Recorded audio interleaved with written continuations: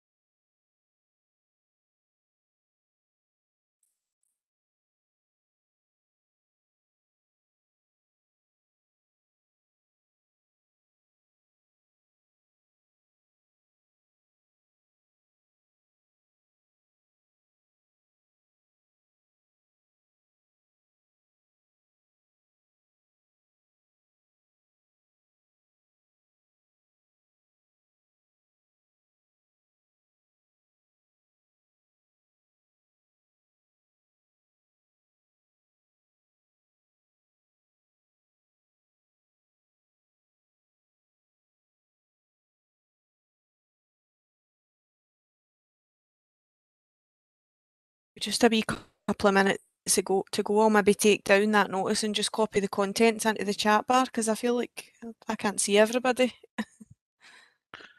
I know Teams is like that, isn't it? I thought WebEx was pretty good, where you could see everyone. This is WebEx we're using tonight. Sorry, I know I've 'Cause got they'll mixed up. I thought this would be better. That's what I meant to say rather no than live streams with Teams. WebEx, Yeah. but it's not great. You can't see everybody.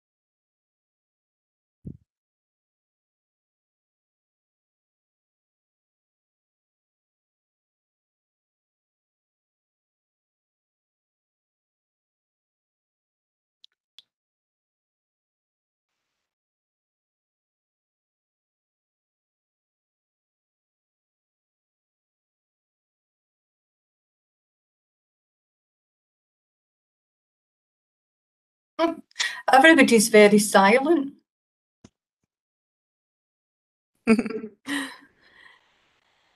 That's now came up in the chat bar huge, but I'm not shouting at people honestly. I couldn't make the text any smaller because I copied and pasted it, so apologies.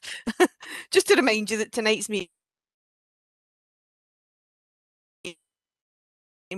will be live streamed.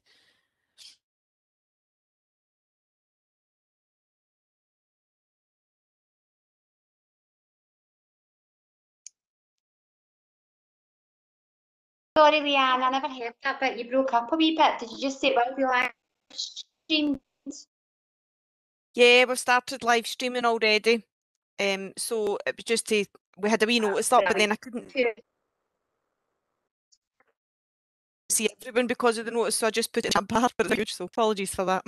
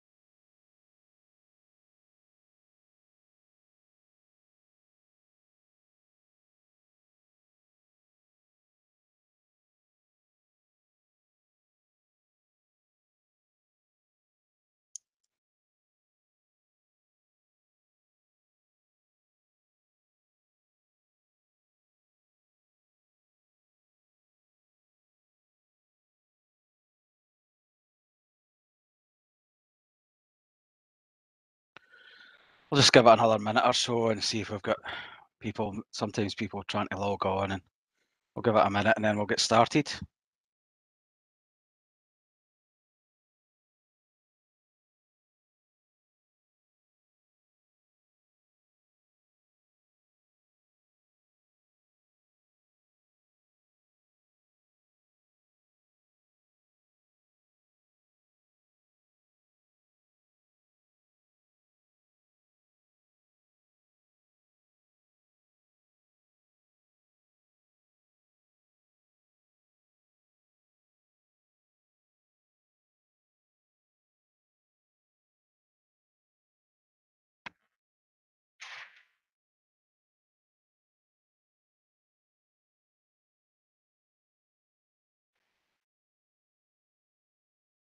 It went through a different process the night, so maybe some people are having a bit of difficulty.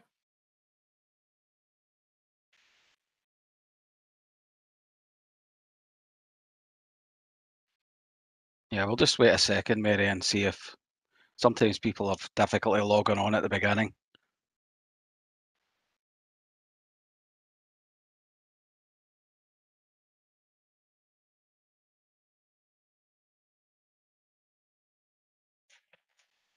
Office, they didn't give the local authority a choice. We were quite concerned because I don't feel that hotel accommodation is appropriate for asylum seekers, and we would have welcomed the opportunity to have discussions with the Home Office about the alternative.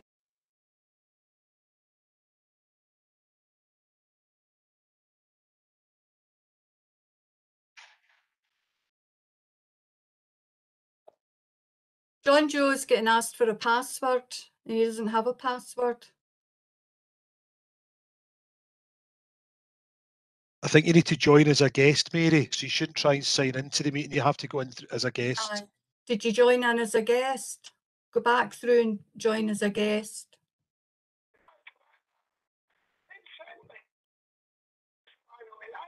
Wait a minute.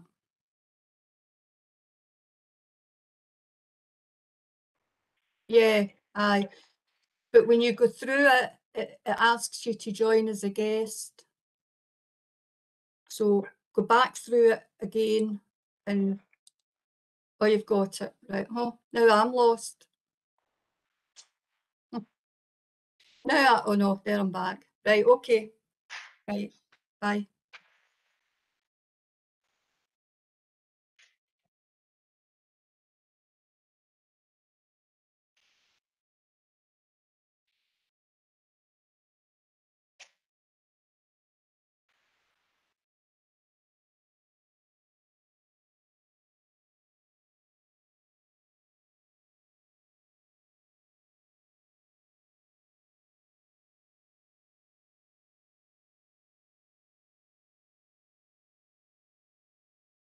That's 18:35. I'm conscious that we have quite a large agenda to get through tonight, so with your permission, I think we'll just get started. And if people want to come in, if you haven't already done so, if you can, there was a notice up earlier, if you can put your name in the chat bar, and if you're representing any organisation, that would be really helpful, and then we know who you are.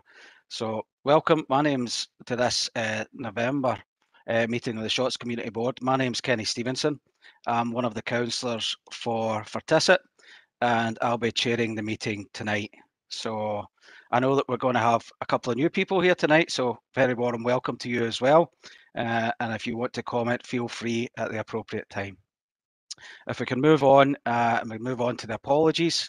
Do we have any apologies for tonight? I've got a list of apologies here, Chair. I'll just run through them.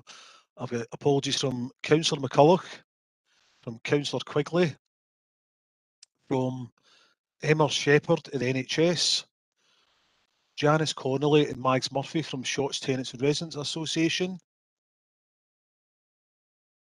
I've got apologies in from Ray McLean, Aislinn Waters, Lorraine Brown, Craig Bridges, Louise Murphy, Brian Traynor, Margaret McLean.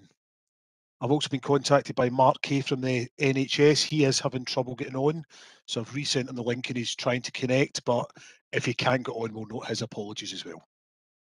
Thanks, Ross. Is there any other apologies that anyone else has? No. John Duffy's trying to get on and Leslie's having trouble as well. So I've sent them the link. Great, that's great. Hopefully they managed to get on then, Mary. Leslie as well. Okay, so can we go to agenda item 3, which is the action note of the previous meeting and any matters arising from that? Does anyone wish to speak to that? Mary? Looking through, I didn't see a record of the complaints that we raised at the last meeting. But I think, Ross, did you say something to Leslie about it going through an action note? Yep, that's correct. This isn't a minute of the meeting, so it doesn't record verbatim what's discussed. There wasn't any action from that because it was raised as just for the board's information. But I have explained it because it's an agenda item tonight, that will refer back to the original point it was raised at the previous board meeting.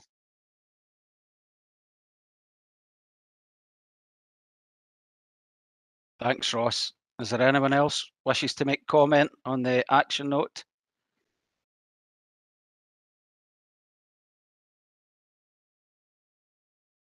Okay, if we can move forward on to agenda item 4, the chair of the community board arrangements. Now, I'm filling in for Craig Bridges tonight. Craig's been doing a really good job of being chair, so I believe he'll be back next time. But please feel free, if you're interested in being the chair of the board, then you can certainly put yourself forward. And if you wish to contact Ross or Maureen or Leanne, then please do so. Made it. You're on, John. Good to see you. I've been looking for it. I've just voted you chair for the next meeting. I can hardly talk. Carry on. Sorry for the hold up. I was pissed off there. Well, if everyone can be cognizant of the fact that, you know, if you wish to be chair to gain experience, then please feel free to contact one of the officers. That being said, we'll move on to agenda item 5, which is the community champion update. And that's from Stephen Llewellyn, who is the Housing Solutions Manager. Stephen. Thanks very much, Chair. Sorry, I've got a wee bit of connection problems tonight as well, so it's back on. It's okay just now. I've had to put my video off there just to make sure. So just very, very briefly, just as an update where we were and where we're at. In terms of my role, I've carried out a number of walkabouts, predominantly in the Shotts area. In the last number of months, myself, Ross, Leanne and Maureen as well, with a number of different groups in the community. From my point of view, I found it hugely rewarding and very informative. And I suppose I'm really just putting out there, I know the weather's terrible, it's freezing and everything else, not the best time of year to do it, but I'm putting out there that we're more than happy to do that with other groups and not just for Shotts. I know that we've kind of probably concentrated in Shotts in recent times, but I'm aware that the wider area in terms of Allington, Harthill and Salisbury as well, I know that Ross and Maureen have also did a walkabout though in Salisbury, so I'm really just putting it out. From our point of view, it's great to do. Do we know the areas? We do know the areas. Do we know them as well as you? Absolutely not. And that's where I've found it really, really good to actually do the walkabouts. And from the walkabouts, there's also a number of actions that have come out as well. So that's been a real good start in terms of us getting a grasp of what's going on in the area, what the priorities for people in the area. But it's really just basically an offer that if any individuals or groups or whatever are interested in doing that and want us to come see a certain bit of their community, then we're more than happy, more than prepared to do that.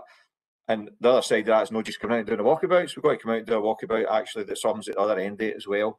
It's not always we're going to be able to say yes as well when we're out, but at least we're able to say, well, we're out, we see the problems or the issues or whatever, and here's what we can or can't do. So it's really just a plea, Chair, that if anybody wants us to do that, they contact us separately away from the meeting, then we're more than happy to do that. Thanks for that, Stephen.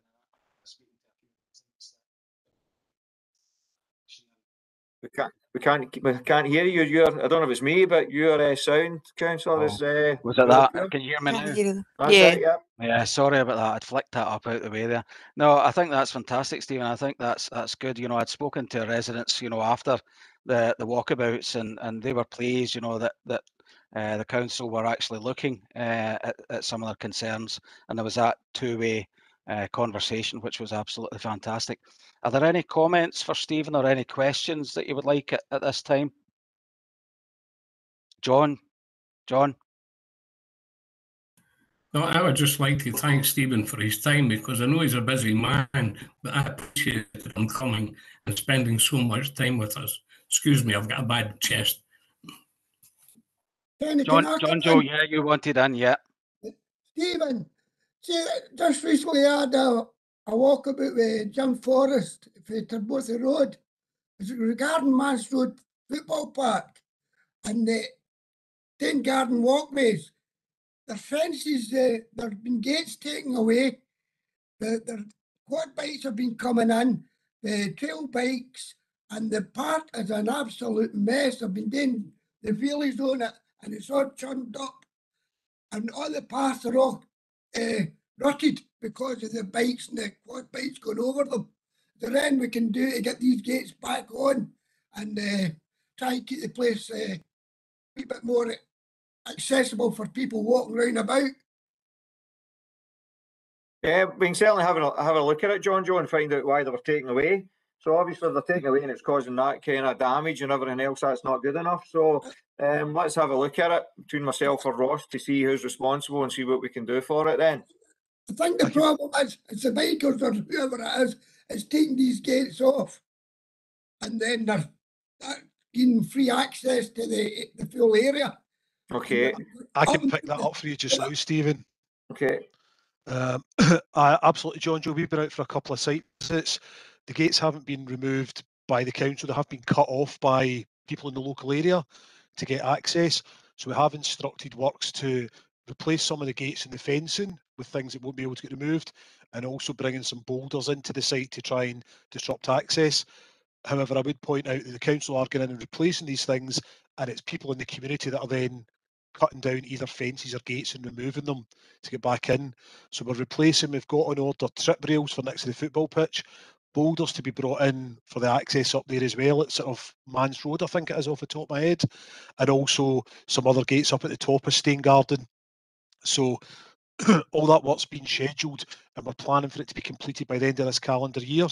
But as I say, all we can do is go in and carry out all the work and hope that somebody doesn't go back in and remove the gates again. But it certainly wasn't the council that took the gates down. Thanks for that. Hi, Ray. You want to come in there? Can I request then that same thing happens up at the Torbothy Farm entrance into the walk down towards Bow, because that's an absolute eyesore. And it's the same thing. It's quad bikes and motorbikes, which I've been complaining about for well over a year. Certainly, Ray, if you can email me. I'll email you pictures, Ross. Yeah, if you email it directly to me, Ray, I'll Yeah. pick it up and we'll certainly look at it. As long as it's on council ground where it's sitting, yes, we can absolutely look at trying to do something around that. And if it's not, we'll look at any other solutions we can do. But if you send the information about it, Ray, direct to me, I'll pick that up. Okay, thank you very much. Thanks for that, John Joe. Thanks, Ray. I think that's good, Ross. And I think that we've got Alan Mulholland from Police Scotland with us. And I'm not going to ask Alan to come in on that just now, but I know that the councillors and residents have asked as well. And the police have been out doing a good job with their new trail bikes. They've been in Salisbury, they've been in Shotts, and I know they've certainly been in Hart Hill looking at this quad bike situation and the mini motorbikes as well. So perhaps we might hear from Alan later on with that too. So. Thanks. Does anybody else want to comment on the quad bike situation across Vertissa? No. Okay. So if we can move on and sorry, Chair. I think is that Frank from Salisbury maybe with his hand up there. Sorry, Frank. Sorry, I never saw you there. That's all right, Kenny. It was just to say, you know, I think it's the same throughout Vertissa. We've all got the same issues with quads and bikes going in, damaging the football park because they can come in at this side through the forest. So fortunately Ross was on a walkabout with us and we're looking at potentially getting boulders put in place that still allows maintenance of like the telephone poles, etc. But it will stop the quads getting right through onto the park because it's a bit off-putting for the football teams that they can't play at home now because the park is getting really badly damaged. But again, that comes down to us as a community trying to reinforce that they need to make the police aware, but as well as the helpline as well, that they can phone anonymously, the Crime Stoppers. So Ross is going to be looking out some brochures for Crime Stoppers for us that we'll be distributing through our community and try and get everybody behind it, because it's easy enough to phone the cops and say, you know, this is getting damaged, but when the cops get there, nobody's willing to come forward or, you know, give any identification. But Crime Stoppers, I think, would be the way to go for everybody.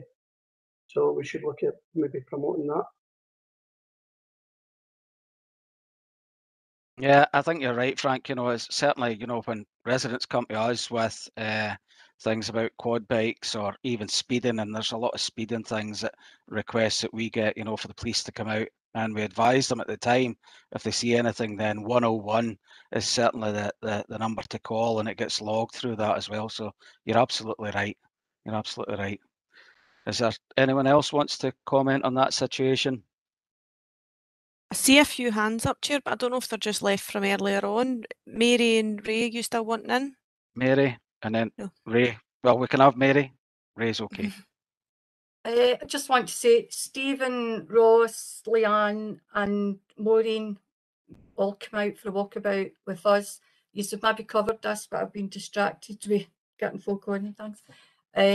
So it's really just to give the feedback that is really helpful, actually having people coming out, seeing what you're talking about, experiencing it, and, you know, as opposed to it just being verbal dialogue or something in writing, it does make it real. And I do feel that the concerns we're taking on board, and especially at Shotts Kirk Road, and I know we'll bring that up later with the accident and the lively traffic. So it was really just to acknowledge that. Thanks for that, Mary. Was there anyone else that I missed? Sorry about that. No, that's it. That's everyone I can see here, Chair. Right, thanks, Ross. Can we now move on to agenda item 6, which is the town visions update, and that's Stephen again.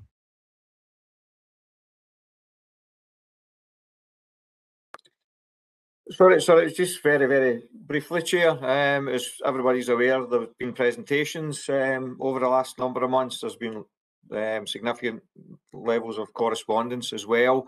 It went to the Policy and Strategy Committee at the end of September, and it's really just people probably being aware, they've seen probably in social media and the Council's corporate comms that it was approved, that committee. Again, I just want to say to people, it's a vision. It's absolutely a vision. Nothing else will happen just now without further consultation in terms of the Fortissat ward and Shotts. the wider community. Nothing else will happen just now. It's not in the priorities as far as I've been led to believe in terms of the first 5 years. But whatever's going to happen and how that's going to progress, we will absolutely, and we've got that commitment from day one, we'll come back out and we will talk to the community. But it was really just to give the update that it did go to policy and strategy. It was approved at that point, but this is the corporate vision for the 9 town centres, if you like, or the 9 town hubs across North Lanarkshire, not just specifically about Shotts. And again, I just want to reassure the community and the community board that nothing else will happen without further consultation with the board and also with the wider community. Thanks, Stephen. Is there any comments or questions that you would have for Stephen? Mary? It's good to get that reassurance, Stephen, and especially at a meeting, because as you know, we discussed this when we met, and the information we received was there would be no further public consultation till we went to planning. So it's to recognise that, you know, this came on board and that there will be, before it goes to planning. Thank you. So, Chair, just to give that reassurance, I did say it a few times, and I've said it before at other meetings we've been at, our walkabouts, there will absolutely be, this was consultation on a vision and not on specific sites, although sites were mentioned, and nothing else will happen without further consultation with the community. Thanks for that, Stephen. Any other comments or questions for Stephen on the Town Visions update? No. Thanks very much for that, Stephen. If we can go on to agenda item 7, which is the board briefing paper on participatory budgeting. And I've been practicing saying that before. I was going to do PB, but that's Ross that's going to come in there. Ross. Thank you very much, Chair. I'm going to do the exact same because I'll say that we're about to talk about participatory budgeting, and I'll be calling it PB from this moment on as well. So everyone should have had sight of the briefing paper that was circulated last week in advance of the board. And I'm just going to talk through it sort of briefly, but just in sort of plain English, so everyone's really clear about what the ask is and what we're sort of looking for. So recently at the council committee, there's been approval of the council's overall mainstream PB approach, which is council-wide, covers all the services, and specifically within our team, the communities team, and working with the community boards, there's now a request for the community boards to set up some form of task and finish group to look at how PB works for you in your local area. So this is about the local communities shaping how the processes will work for them in their own area. That's recognising that one size won't fit all. We're not coming out and telling all community boards how to do this. This will be about the board shaping it so it best suits their own community. Shotts board, probably more than most of the other community boards, all have a knowledge and an understanding of PB. We ran the sort of the big pilot scheme a couple of years ago now between Shotts and Wishaw. And obviously Shotts was very successful through that process. So people understand about PB, about voting, about having your voice and being able to direct how budgets are spent. But it's very important to understand PB isn't a different budget. There's not new money sitting to do this. PB itself is a mechanism for us to decide how to spend money, how do we allocate the resources, and how do we decide as a group, as a community, as a board, what's going to be the most effective way for us to use the resources we have available. So the current position you'll have seen in that just now we bring all projects to the board. So anyone can put forward a project and we say, yes, that's fine, goes onto a list, and eventually it'll get delivered, budgets permitting and feasibility permitting. What PB will allow the board to do is decide how do they prioritise things on the LDP, how do they allocate money maybe for the communities to bid into, and actually how can they direct the resources to the areas of the community that maybe most need it or are maybe overlooked. So again, the task and finish group or the steering group will look after that. This steering group doesn't need to be a new group. The board can have that discussion. It could be one of the existing subgroups, and the board just decide that that subgroup takes on this remit to look at PB and the LDP projects and things as part of the wider work that it undertakes. One thing I do need to point out is that the subgroup will need to contain a council officer on it for financial governance, because these are council budgets that will be getting basically discussed and Sorry, Ray, I thought you were just applauding everything I said. So that's so this is council budget. So there will be a council officer on the group, not just for financial governance, but also to provide support around PB, about how it works, about the explanations that might be needed, and also to feed in all of the documentation required. The ask isn't for the group to produce the documentation to run PB. It's about them being that local voice and doing it. So the next step really is what we're asking the board to do tonight is approve the setup either of a standalone task reference group to look at PB, or to agree that we can get one of the existing Lloyd priority subgroups, such as community engagement, to take that on and then start moving PB forward so that we're in a good position for the start of the next financial year to start rolling it out. So that's all on that, Chair, but I'm more than happy to take questions on either the paper or on PB in general, if it would help anyone. Thanks, Ross. Are there any comments on the participatory budget? And John Joe? Can I ask you, Ross, see the projects that's not been finished because of COVID over the last 2 years, are they going to be finished for the one up at Rosehall Road up at the car park? That's been lying derelict for now 2 years, and there doesn't seem to be any movement. You know the one I'm talking about, the car park is next to the 32 Social Club. I'm not sure what one that is, John Joe. I can certainly. The Rosehall Road. All right, the player. I know where you are. Where we look to curbs. Yes.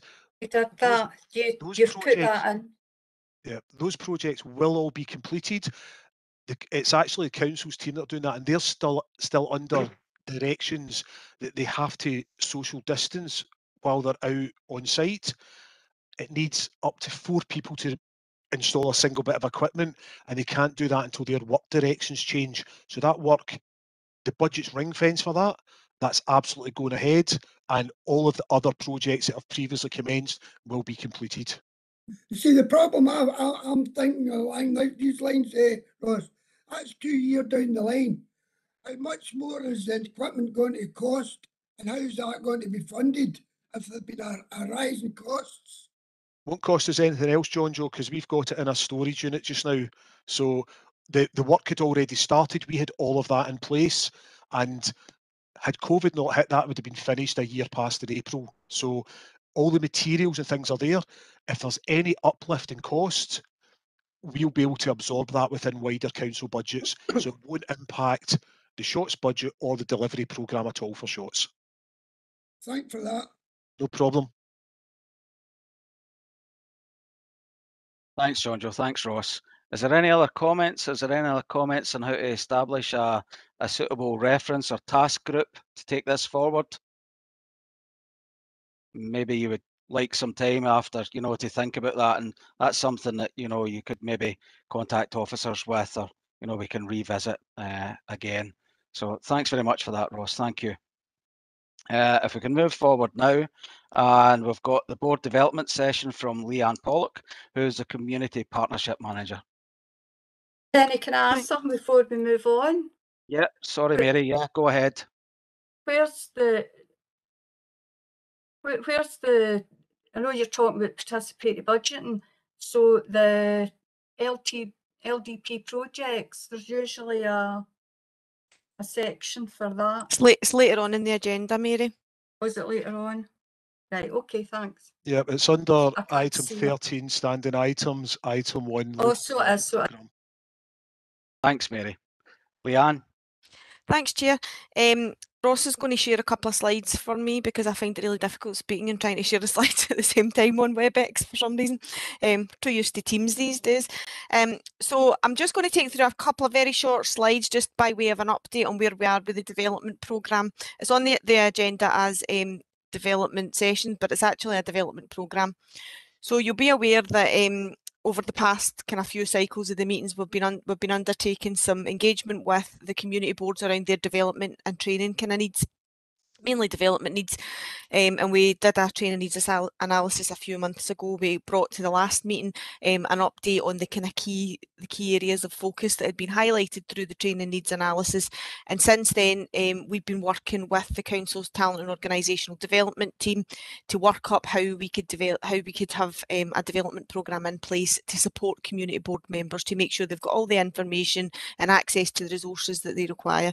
So these slides just take you through where we've got to with that.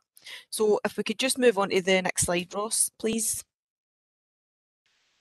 So just a kind of a recap, the development phase of the Board Member Development Hub is underway. What we've been looking at doing is, or what we have been doing is developing an actual hub, an online hub through LearnNL. The hub will bring together all the resources for addressing the outcomes of the training needs analysis to all those areas that were identified through engagement with yourselves and across the community boards across North Lanarkshire. We have started to look at how we put information on the hub and look at different ways of helping people to access that information and different kind of resources. So the resources will be available 24 hours a day, 7 days a week once the hubs are up and running, and it'll be accessible from any device. It'll be delivered in a blended format, so it might be that for certain topics there'll be information, there'll just be like links to information, or there'll be briefing papers or presentations or kind of fact sheets. For other topics, it might be that we will deliver physical sessions, training sessions. For others, it might be we might develop an online module. It's very much an evolving process, but to start with the process, the kind of agreed process is that what we're going to do is get as much information on the hub as possible to help people as quickly as possible. And then as we move forward, we'll develop the delivery mechanisms. If members don't already have login credentials, so some people might have login for LearnNL, some won't. If you don't, they will be provided in advance of the hub being launched. And we will be developing virtual introductory sessions to the hub. They'll be offered to all community board members once the hub's up and running to help you to kind of navigate that. Next slide.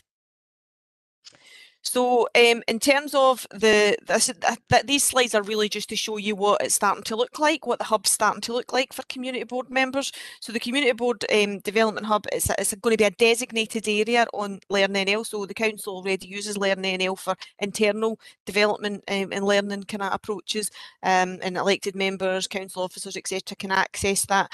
But this is going to be a specific designated area specific to the needs of community board members.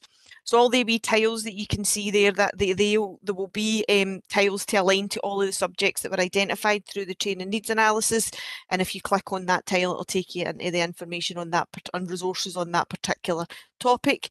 Underneath that, the content will be organised in clear kind of subtiles to help you to kind of navigate. And it's all of the topic areas have been designed to be accessible, flexible and tailored. Next slide. I think I maybe jumped a bit ahead there actually. So the slides have, we've tried to make the information and the way that the information's been developed as accessible as possible. We've tried to make it flexible so that we can change the content, because obviously some of the things, some of the topics might be linked to current legislation or current policies, etc. So we need to be able to change it and make sure that it's as up to date as possible. And we need to also be able to change the delivery mechanisms and the ways that we put information across. For example, if we get feedback that people are finding it difficult to navigate a section of the site, or the way that we're delivering isn't appropriate, we need to be able to change. And we want to make sure that it's tailored to needs. So again, we want to be able to keep checking with the community boards to make sure that the information and the resources available are suitable to current need, and to be able to make changes as and when required. So if you move to the next slide, Ross. This is the last slide, you'll be glad to know. So we will continue to develop the hub internally within the council, just in terms of getting the actual, the technicalities, I suppose, up and running. The testing of the hub, we will be giving members of the community boards the opportunity to volunteer, to be involved in the testing. And what we'll do is, that will probably happen quite soon after Christmas and before the next cycle of community board meetings. We'll be looking for volunteers to come along and test. We'll be using the feedback for testers and making any amendments. And the plan is that we'll be launching the hub from April 2022. So I think when we started out in this process, it was very much about, right, the community board members are going to need probably some support and some training around certain topic areas and around their, making sure that we can support them to undertake the role as effectively as possible. I think what we've done is we've tried to broaden that out and make it a bit more dynamic, and rather than it just being about, having to turn up to a training session, there will be a number of ways that people can access information depending on, I suppose, their life, what's going on. They can do it at different times of day depending on what's going on, or we can do targeted sessions if we feel that there's a need. So that's all I've really got to say, and we just wanted to give you an early opportunity to see how all that's shaping up based on the earlier training needs analysis that you've done and the earlier updates that we have delivered to you. I'm happy to take any questions on that, Chair. Thanks, Leanne. Do we have any questions or comments for Leanne? No, thanks very much. Thank you. If we can move on to agenda item 9, and that's the Allington Primary School update, and I believe Ross is going to give us. Oh, sorry. No, go ahead, Mary. Right, okay. I know somebody was speaking about this and they were asking if you can't access this online, what's the alternative? But I know Leanne had said there could be some face-to-face things, is that right? Yeah, I think the starting point, Mary, is to try and establish somewhere that all the information will be available to community board members, and then to try and look at the best delivery mechanisms to get that information out there. So it might be that some of the information will remain online, and it might be that we will deliver physical sessions if there's enough demand or there's a need for it. And I think that's the ideal. We need to be constantly assessing this and making sure that it's meeting need. But if there's somebody who genuinely can access online, then Ross and the team locally would be more than happy, I'm sure, to speak to them and to assist them either to access the information online or to help them to get the information in a different format if that's needed. We certainly wouldn't want to exclude anyone, but I suppose the way that the meetings are running just now, I think I would assume that community board members are able to access online resources right now, but certainly we would not want to put up any barriers, and if there's any way that we can give additional support to people to access information, then the team will be more than happy to do that. Thanks. I've just got some points to say. It's not really looking for a response as such, okay? And again, this is to do with the council in general terms, not community partnership, okay?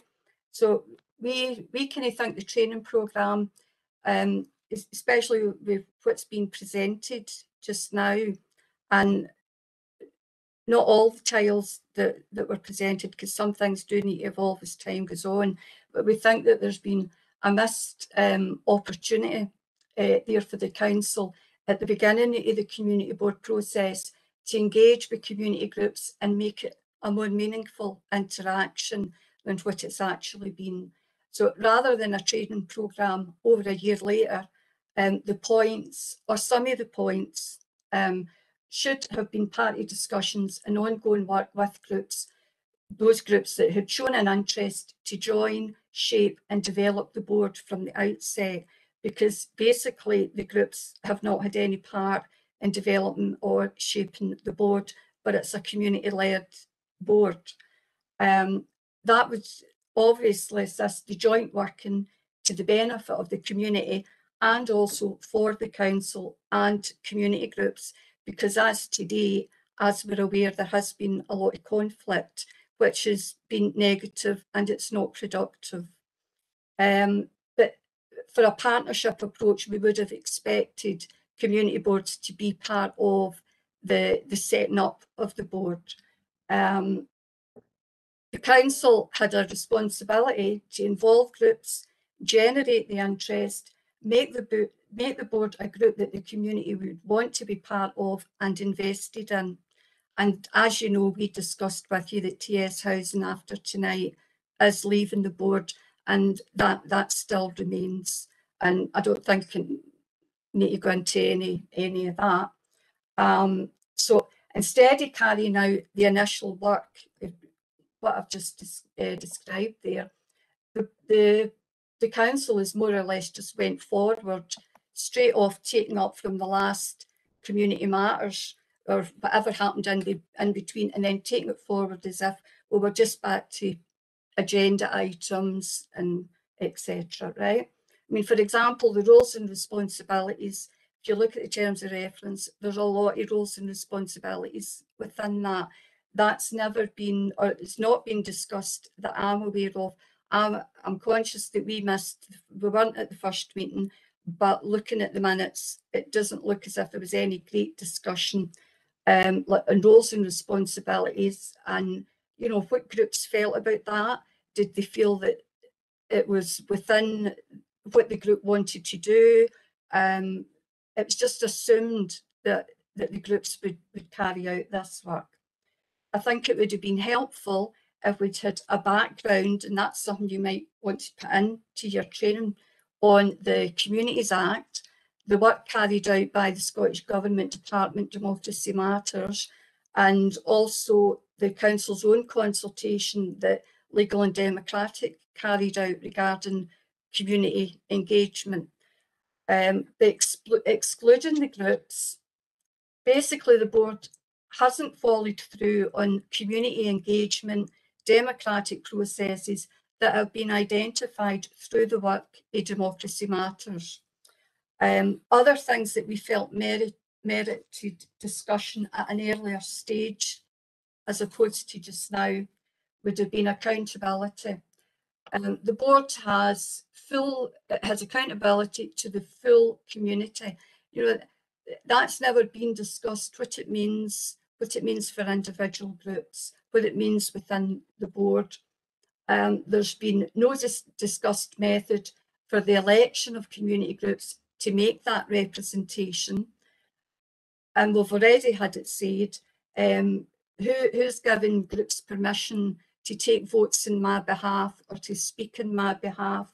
Nobody's came and asked me if I'm wanting a particular group to represent me. Again, we're going to go into the budget responsibilities. That's never been discussed. What level of responsibility or accountability the groups want within that. And again, is that not councillors' responsibilities to look at budget? The voting rights group, was that role ever actually discussed with the voting rights group, what it really means for them? Are they representing their own group?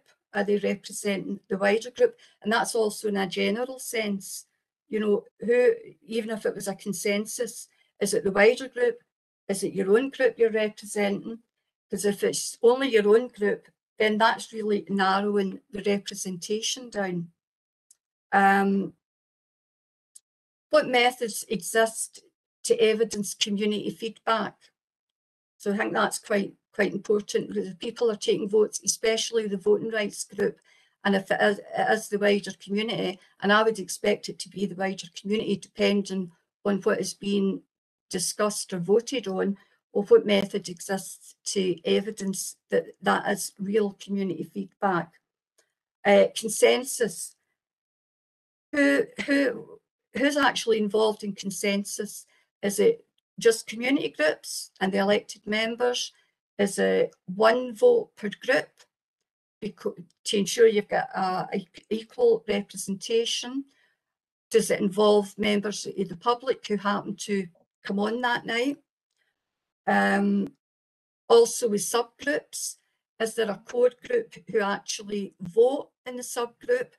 At the Town Vision, we had people join at the last meeting who had never been at any subgroups, but they were involved in the vote to decide, are we going to meet again before the Policy and Strategy Committee?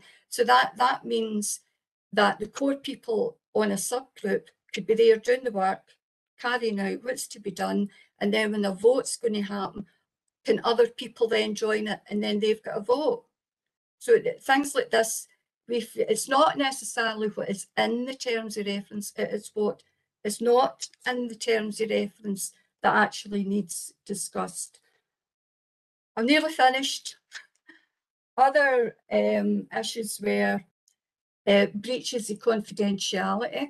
That comes out, well, the data protection, right? So in the course of carrying out community board work, for example, there's a breach of confidentiality, a complaint comes in about that. Where does this data protection fall? Because if you're operating as the board and you're carrying out board work, and who deals with the complaint? Where's the complaints process? So things like this, the basics are still not in place. Health and safety, for example, participatory budgeting. If people, the subgroup, decide they're going to go out and promote the participatory budgeting voting process, and as we did last year, 2020, I didn't do it, but other people in the community council did it. They went out and leaflet dropped, and if there's an accident, we know accidents happened. There was a community council up north got taken to court. Somebody broke their neck. So where does health and safety sit? Because you're carrying out work on behalf of the board. So these are issues that we feel are actually all needing discussed and fixed out. So I'm not speaking on behalf of all the groups who are here, obviously, or all the groups who have been here, but there is a kind of general feeling that the council have looked in groups as being passive recipients, waiting here to get information, to act on what the council says, what they want you to do. You'll get information when the council's ready to give you it, not before. We feel what's happened is not reflective of true partnership working, and that starts at the origin of the community board and how it was set up. And we're quite happy to see community partnership has engaged with us. You know, we've done all these things, but the basic principles of the board have not been discussed. That's me finished that. Thanks for that, Mary. It's certainly a lot of points there to discuss. And Leanne, I don't know if you want to come in generally. It might be better, you know, there's a lot there to deal with, and I think it might be good to, you know, offline later, you know, if we can, you know, back to Mary and cover all those points. But if you want to give a response just now, that would be fantastic. Can I come in? Sorry, Leanne. No, sorry, John Joe. On you go, John Joe. To be honest with you, see how that community board's up and running. Surely we should have all our terms and references in place, because we have no guidelines to work to until we get the terms of reference in place. Supposed to be a community board, we're supposed to have a guidance. But everything we're getting is coming from the council. Do this, do that. Anyway, the community have no say. And I feel if we had our terms of reference, the community's terms of reference, not the council, it's the community. As a community board, we are the ones that are driving this. What's it alongside the council? But we don't have the say. The council keeps coming to us with this, that, and the other. And we're not getting any say in that process. And I think it's time we were getting a say in that process. And that's one of the reasons why I'm leaving the board tonight also. Because I don't see any future until we get all these sorted out. Thank you. Okay, thanks, Chair, I'm happy to come in generally. Okay. Yeah, I'm happy to come in generally, and obviously, you know, Stephen, if you want to chip in, or any of my colleagues on the call. But from my perspective, I think that the board does have terms of reference, and I'm not going to try and go through all of the different points that Mary picked up on there, because I think that responses have been given to quite a few of those points, and I don't think it is. I think it's too big a discussion to try and get into in this particular forum tonight. I think that there are terms of reference that exist. The community boards were set up probably, you know, with the right intention. We set them up. They're part of they're not the council, and we need to move away from this idea that it's the council. They're part of the community planning structures, which mean the community boards are about working in public sector agencies working in partnership with communities to identify and support delivery of action around their priorities. It's not about one agency leading. What I will say is, in terms of the setting up of the boards and the terms of reference, the community planning partnership do have legislative obligations around supporting local community planning. So there are certain things that we do need to have in place. We do have, in terms of the council does administer resources, for example, local development programme that we do discuss and that are delivered locally through community boards. Therefore, the council does need to have certain things in those terms of reference that meet those basic requirements, and that make sure that the council as an organisation is protected in terms of the financial regulations, etc. But my view is very much that the community boards were established at quite a challenging time throughout COVID. They're in normal circumstances, if normal exists, there might have been more going out and physically meeting with individual groups, in advance of the community boards and things like that. We were in transition between the old structure into the new structure that had been approved pre-COVID, and we wanted to give communities a platform at that time to be able to still come together.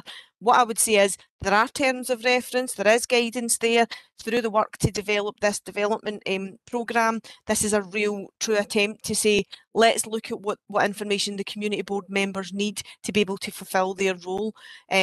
And if you feel that's a wee bit later than anticipated, it's certainly later than we probably would have anticipated. But again, it has been quite a challenging year and a lot of things have been put back.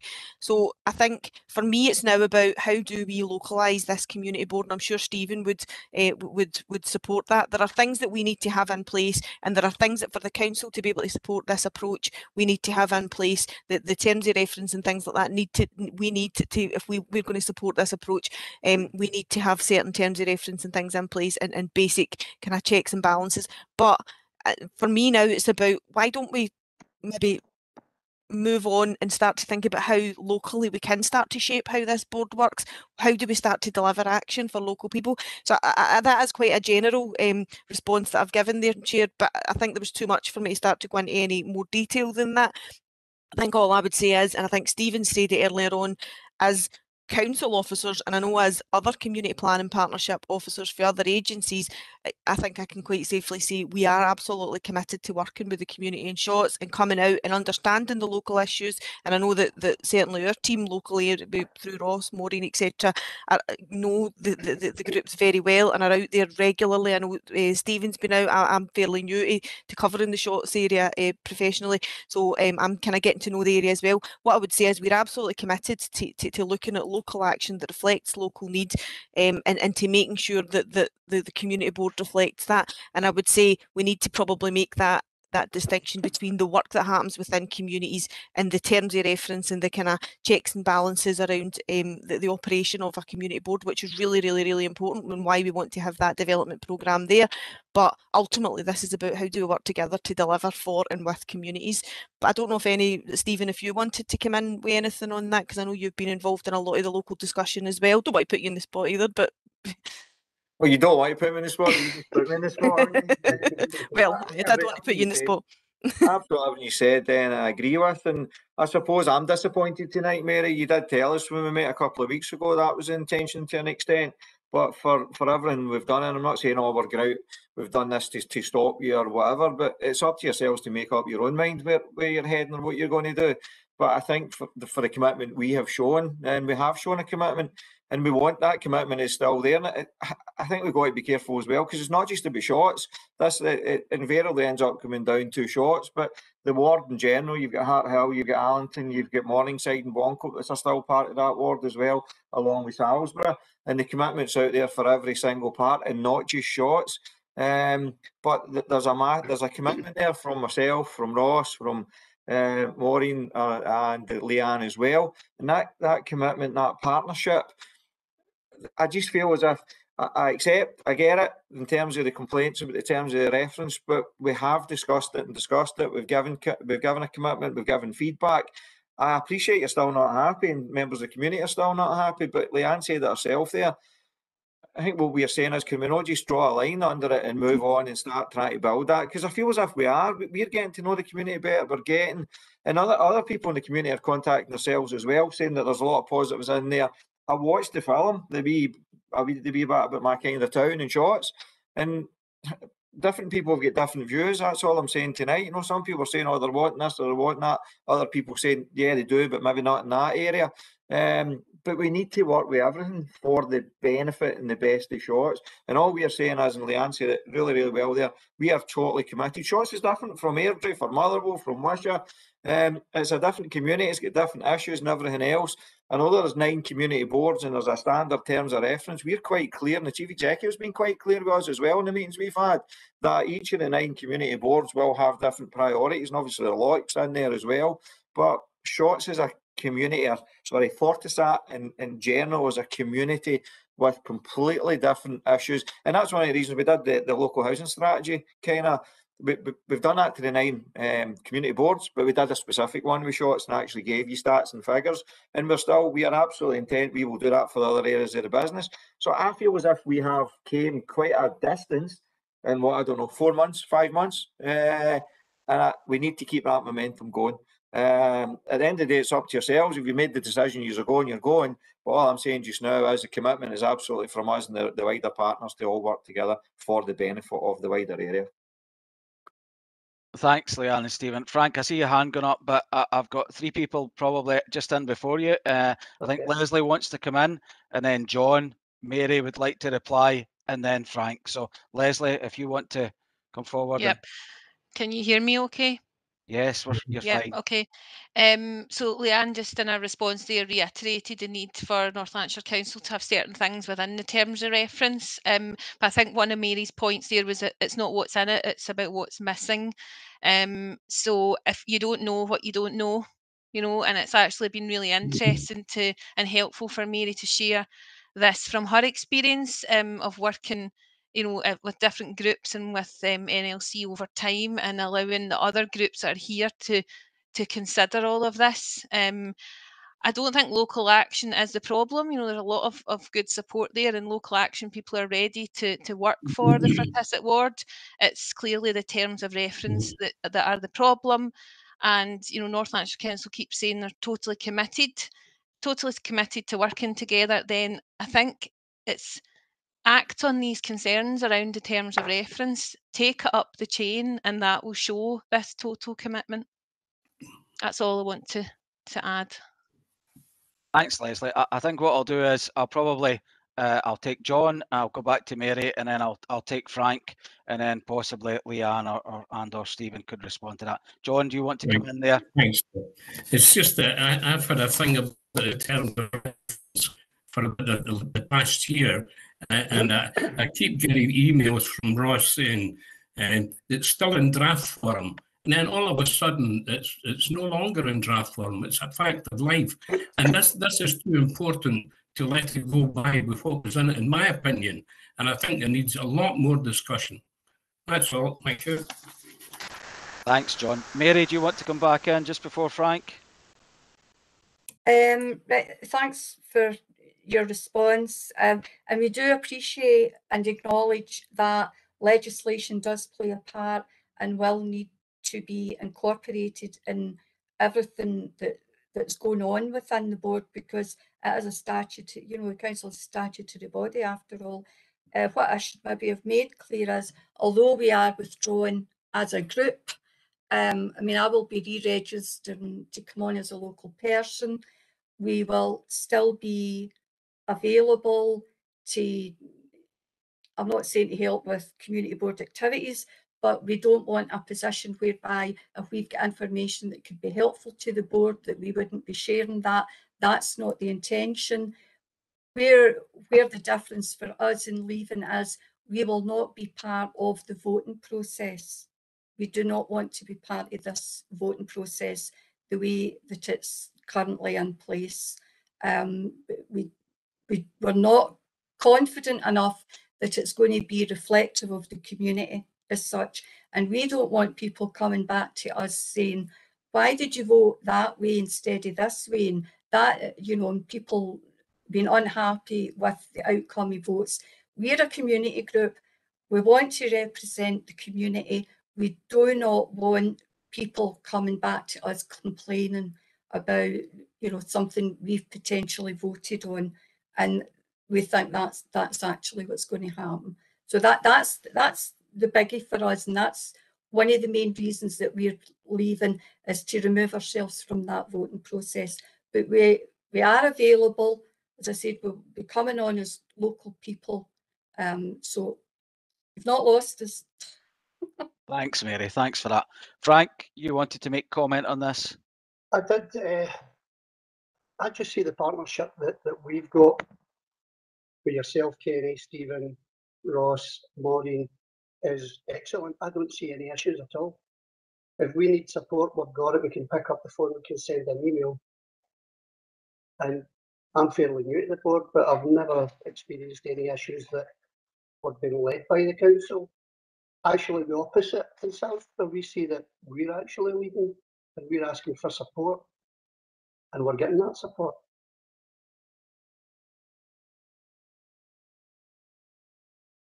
Thanks, Frank. Leanne or Stephen, do you want to come back in? Do you want to come back in on that? Sorry, Mary. I'll come back to you.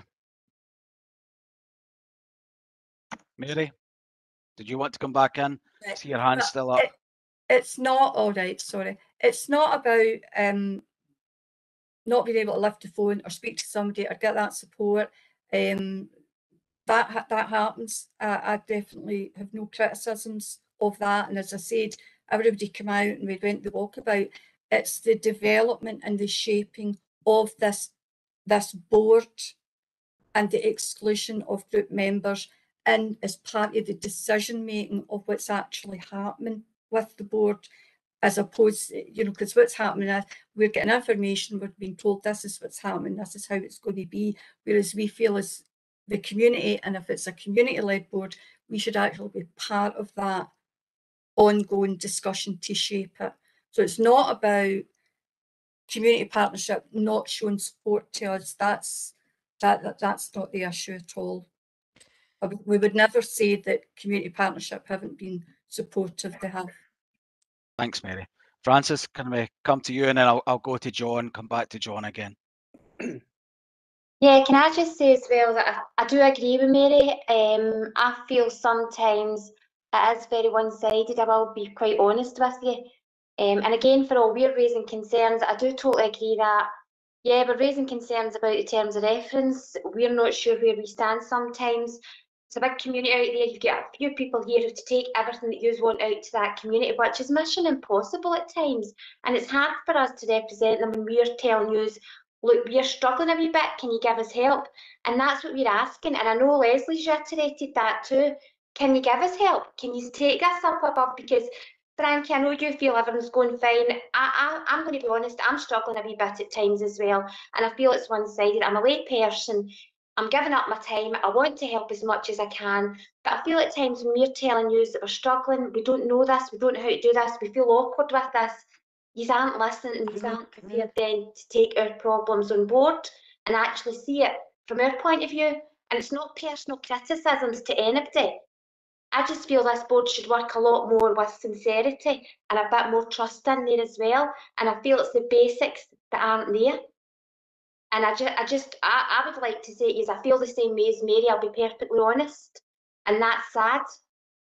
And I feel it's more reiterated now because, again, the problem's been brought to you and you aren't just sitting down saying, look, okay, we're taking on how you're feeling, how can we work around this?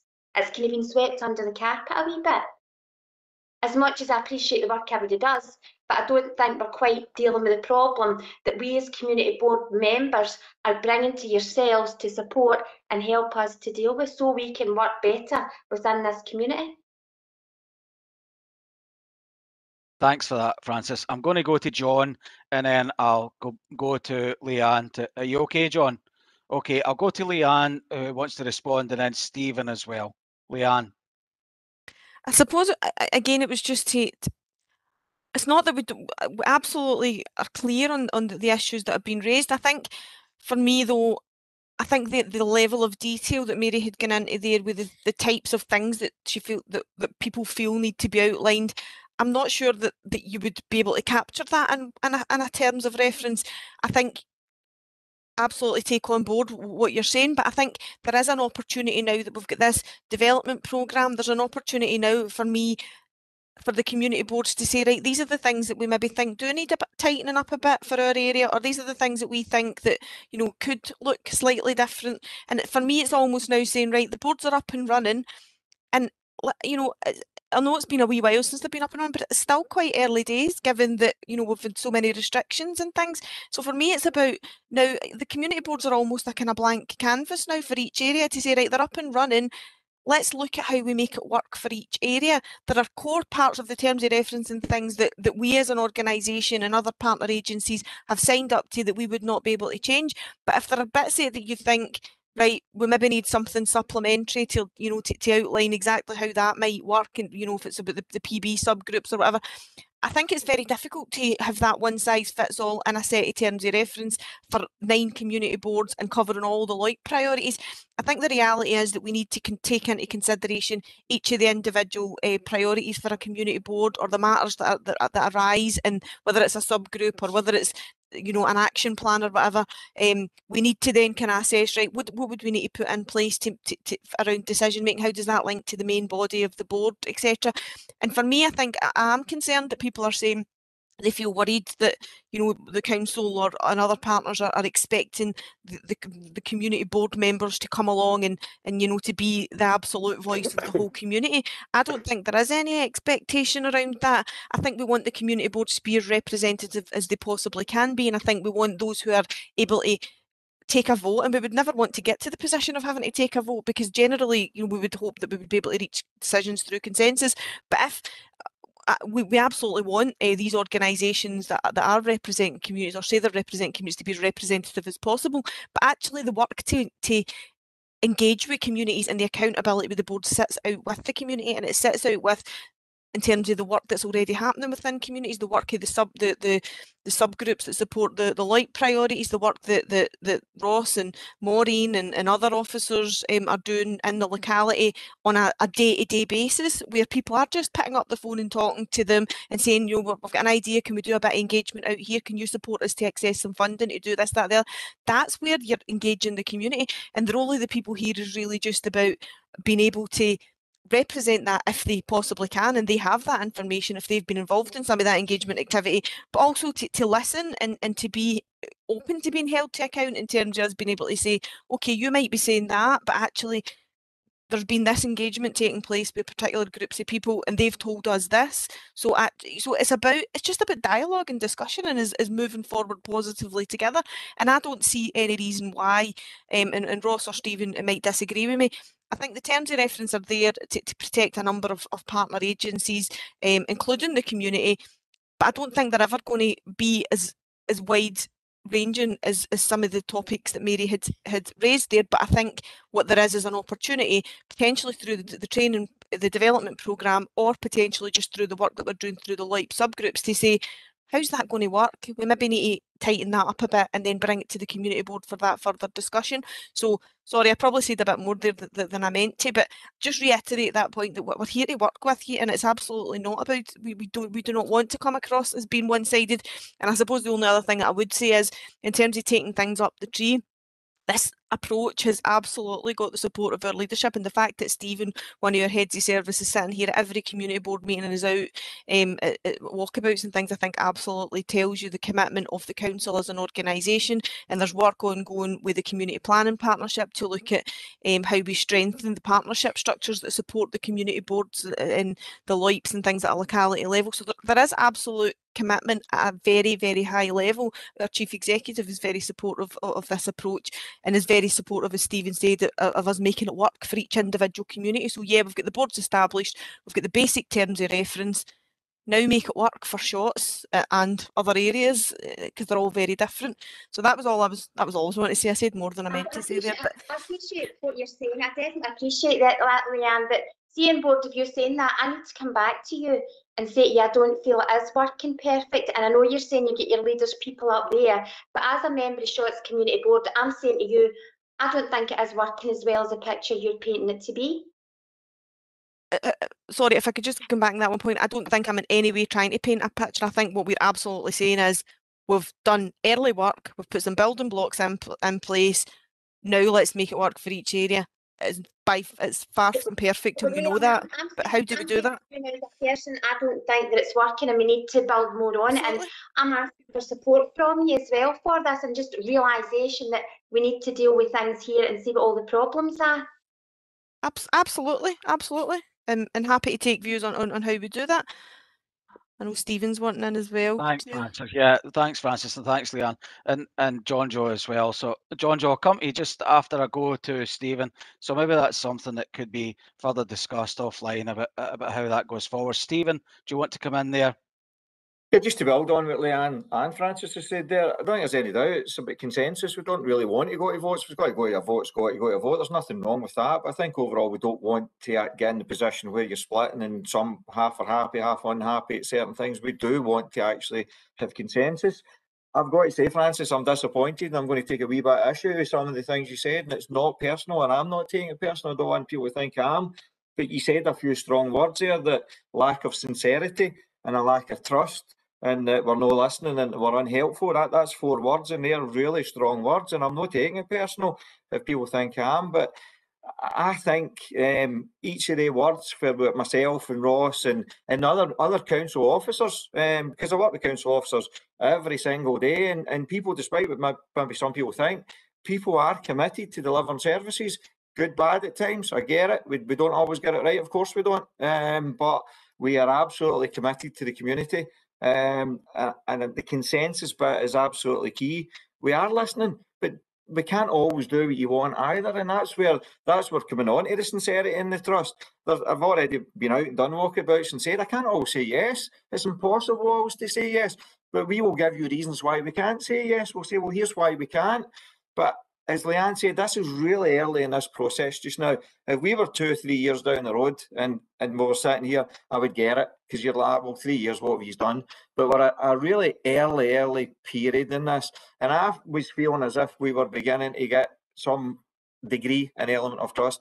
I've worked with John Duffy, who is a tenant of the council for the best part of the last, 7, 8 years, John, probably, in terms of our tenant participation strategy. And that trust and everything else is there. And John will tell you, I don't always say yes to him when I meet the Federation, the Tenants Federation across North Lanarkshire, because it's not possible, but I'll explain why they can't. But they influence our allocation policies, they influence a number of our policies, and that's what these boards are designed to do across the partners as well. So, as I say, I don't want to feel as if I'm being overly defensive, but I just think that some of the language used there about, my opinion is, people are sincere. You've got to build trust. I don't think there's any doubt. I can't say we've got the trust now, because we need to build trust.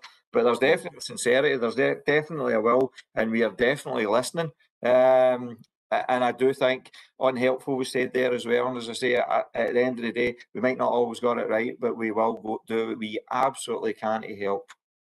I understand that, Stephen. Can I just say the sincerity was coming from my point of view, because how can I come to a meeting and be sincere when I don't quite understand?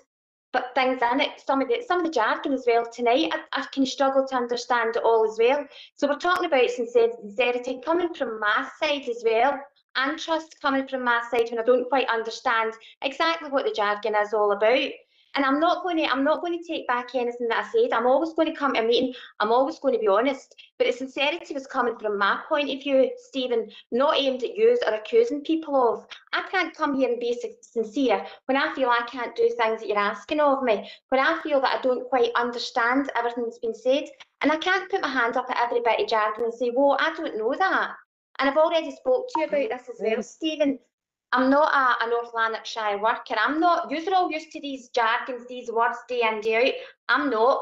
So the lack of sincerity comes from me, and the trust comes from me as well, because I don't understand what you're saying at these meetings sometimes. And I do think it needs to come down to our level a wee bit and not just be taken for granted that we understand all this. So I'm not going to take back anything I said, Stephen, because I'm 100% sincere in what I'm saying, but sincerity comes from somebody who feels that's what you're giving me to do. I'm taking votes for a lot of people in Shotts and saying things for a lot of people in Shotts, because I can't put my hand up and say honestly that I'm able to do that, because I'm not. We're all working, we're all busy, there's restrictions with COVID, council aren't meeting face to face. How can I go out there and talk to people face to face when we're all still worrying about COVID as well, when the council workers can't do that? And I agree and accept that, Francis. And all I'm saying is we do need to move forward. We need to start building. And I thought we had started building a degree of trust. That takes time. That's all I'm saying. That does take time. And the commitment from our side is that we are absolutely committed to doing that. That's all I'm saying again. I'm bringing to you that there's a problem perhaps here, but we still need to deal with things at this level as well. And we need to deal with them so we're a good, solid community board. I agree. Thanks, everybody. We've had a good discussion on this, but I'd like to finish up with, I'd like to go to John Joe, and then Ross wanted in as well. And then I'm cognizant of the time, and I'd like to move on to the next agenda item. John Joe. I'm quite a bit confused here because Leanne and are saying the term and reference have been agreed, but Shorts Community Board have had no input into the terms of reference. I've never been asked to put input into the terms of reference. So how can they be passed? Can you tell me how and where they were passed? Because it wasn't at this level. It must have been taken up above without our knowledge and without our input into the terms of reference. Thanks, John Joe. Ross, you want to come in at that point? It was just very quickly for Francis. It was just to make the offer, Francis. I've had calls with other members of the board to try and get through terminology and just in plain English ways. We do try and simplify documents as much as we can. Totally get sometimes there's abbreviations and wording we use. I have had that call with other board members, and if it would help, I'm more than happy to go through the language you use, the processes, just explain all the different things. If you would find that helpful at all, I'm more than happy to do that at any time. That would be great. Thanks, Ross. Thank you. Thanks, everybody. That was a really good discussion on that agenda point. If we can move on to agenda item 9 now, and that's Ross is going to give us an update on Allenton Primary. Thanks, Ross. I don't get an answer to my question. Sorry, John Joe. I'm happy to come in and answer that. Ross will be able to come in around the specifics of the detail of how things were circulated in Shorts if people have got particular answers. But the terms of reference, as far as I'm aware, were shared with all of the community boards on several occasions asking for feedback. And based on the feedback, the final terms of reference were approved, and they were approved through the Council's Community Empowerment Committee and the North Lanarkshire Partnership Board. Strategic Leadership Board, which is the community planning partnership for North Lanarkshire, because they need to meet the requirements of the statutory requirements that are associated with local community planning and in terms of the council's needs. But they certainly were adopted and circulated on several occasions to the community boards asking for feedback, and the documents were approved thereafter. Well, they were actually approved in advance. The detail of the documents were the actual documents, the terms of reference were approved in principle through the Community Empowerment Committee and the North Lanarkshire Partnership, and they were then circulated to the community boards for comment and discussion, and were approved, were adopted on that basis, on the basis of the feedback that came, and some changes were made to some of the terminology and things used within the document, but the kind of essence of them didn't necessarily change because they had already been approved, and it was always, we felt, made clear that they had been approved by the committee and the North Lanarkshire Partnership, and that they were being circulated for comment, and that there was subsequently then some changes made in terms of the language and the terminology used. But Ross, I don't know if you wanted to come in on anything specific around that. Can I be honest? I'll just a wee minute, Ross, please. We are still discussing the terms of reference. We have not made any reference to go up to the other committee. We still are. We've never passed them. I've never endorsed them. Not once in this community board have we endorsed them. In fact, they've been on our agenda for the last 3 meetings. It's never been endorsed at this community board. So I don't know how you could say it's went upstairs, but it's never been passed. I've never had a consensus on that. Yeah, I'm not massively wanting to jump in on this one, Leanne, but I will, I suppose, just say the terms of reference were agreed, as Leanne said, by committee and by the North Lanarkshire Partnership Board. The terms of reference, and I suppose the bluntest way to put it, it wasn't up to Shorts Board to decide if they were going to approve them or not to be the terms of reference. They were circulated from the first community board meeting as a standing item, I think for off the top of my head, I think it was for 4 or 5 meetings, so like a full annual cycle. Comments that came in were taken on board. Again, just being totally honest with you, the only feedback we really got from Shotts was around the voting part of it. We got complaints that was getting put into the LOIC document. We took that on board. We took it out the LOIC document, so it no longer appears in the LOIC documents. But what's been made clear is the voting structure that's there, that's through our statutory requirements. That's why there's certain organisations in that there. So that was never changing. But I suppose the terms of reference, and it was getting a bit confused, people talking about the votes tonight. Across the community board structure, there's 9 community boards. I think we're on about cycle 6 or 7. So we're probably upwards of 60 community board meetings across North Lanarkshire. There has not been a vote yet. So the vote is a last resort if we can't come to consensus, and consensus should be based on what the data, what the facts, and what the community engagement tells us. So that's where it comes to the discussion. So realistically, for the things that we're talking about and dealing with at a community level, it should never have to resort to a vote. But as far as the terms of reference go, that was closed off at a certain point. But all the comments that were taken in, if the amendments weren't made to that document, the comments have been recorded for report to a future committee. So I can guarantee you, John, they've not just been discounted, everything has been noted down for future reporting purposes. Thanks, Ross. Thank you for that. If we can move on now, that would be great. I'd like to move on to agenda item 9, which is the report from Ross on Allington Primary School. Thanks, Ross. Thanks, Chair. It's not a report, it's just a quick update. I'd received a couple of inquiries around Allington Primary School, and the board are probably aware that the kids are decanted out of the school just now for works. I'm not sure exactly what everyone's heard, but I think there's maybe been, I don't know, local rumours or things about the reasons for this. What we'll do is, I'm just going to share just now, the council have set up a dedicated page on their website that's got frequently asked questions on it, and it's also providing regular updates on either a daily or weekly basis as work progresses. It explains exactly what the nature of the works are, why they're having to be undertaken, what the mitigation measures are, so why the kids have been moved out, how they're getting transported and everything. And I've been assured that the web page that I've popped the link in there, and I'm also happy to circulate to the board after this meeting, that will continue to be updated right through the entire kind of remedial work process. So I would encourage anyone that's got an interest either in Allington Primary or what's happening around the building, have a look at the website. Anything they're not clear on, let me know, but I will share this after the meeting with everyone if that would be helpful, Chair. Thanks, Ross. Any comments on Allington Primary or any questions on the process? I think Kenny, I've got my hand up, Kenny. Sorry, It's Leslie. Yeah, okay. go ahead. And I've got a few things to add here. And although I'm on the community board tonight to represent Ben Harnkick Road Group, because I'm the secretary for that group, my comments at the moment around at Allington Primary are not as that. I'm commenting as a local resident and a parent of a child who attends Allington Primary. So I was one of the people that had asked Ross to put this on the agenda for this evening. So I've got a couple of questions that I appreciate won't necessarily be able to be answered here tonight, but perhaps Ross, you could go back and find out a wee bit more information, or Kenny, you might know. But I had submitted a freedom of information request regarding the situation at Allington and how it led to such a quick kind of decant for the children.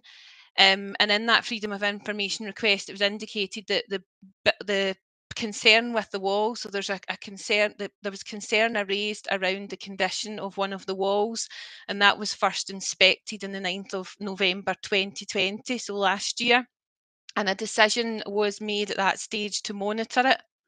So one of my questions is, can somebody come back to me with information on what monitor actually means? You know, what's the frequency? You know, what was the kind of real outcome rather than just monitor? What further steps would be taken and in what time frame? Because the next inspection didn't actually take place until September this year, and it wasn't part of the monitor process. It was done as a result of an external request. And it's that inspection that happened in September this year that then led on to the position that we're now in, which was a last minute distressing decant for children and potentially staff as well. So, you know, I do have concerns about, you know, where we would be now if a earlier inspection had been made, or depending on what that monitor means, I suppose that's the first sort of piece of information that I'd like somebody to go back and investigate for me.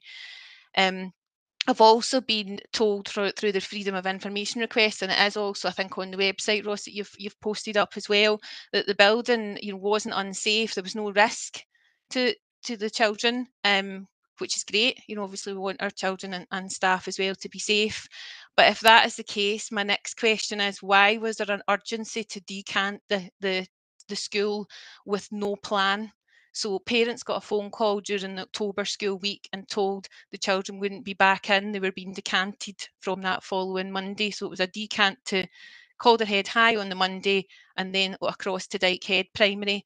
So if there was no risk, you know, what was the urgency? Why could the children not have went back into the Allington Primary building for a week, 2 weeks, to have a more planned, methodical decant where children could be prepared, and staff as well, you know, because staff were on their holidays and obviously having to set up classrooms elsewhere. So I don't know, Kenny, if you've got any other sort of information in any of that, or Ross, if you can perhaps take it back.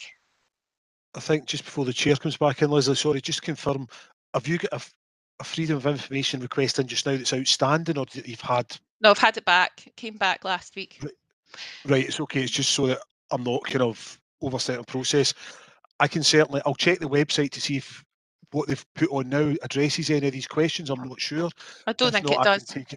I can take it back. I'm certainly not in a position to give a council position on that just now, but I'll certainly look into it for you. I've no issue with that. Thank you. Leslie, the councillors, I don't know what leading up to that, you know, in the process you're talking about, but certainly the councillors were contacted at the same time during the October break, and they said to us it was safety first and they didn't want to take any risk, and that's why the children were being decanted, and that's what was put to us at that point. And of course, happy with that they were taking this approach that safety first and they wanted to decant the children. But I don't know what led up to that, so maybe through the FOI or through Ross you might be able to get more information. What I can tell you is that the councillors have been working, and I've been down there because there are issues subsequently, you know, that the parent council have asked for certain things, and we've had issues with the buses turning and, you know, parents parking there and they're making it difficult. So we've had safety issues there. So we've been dealing with that with the education department, but certainly, you know, that's been the parent council and that's been Moira and Colin.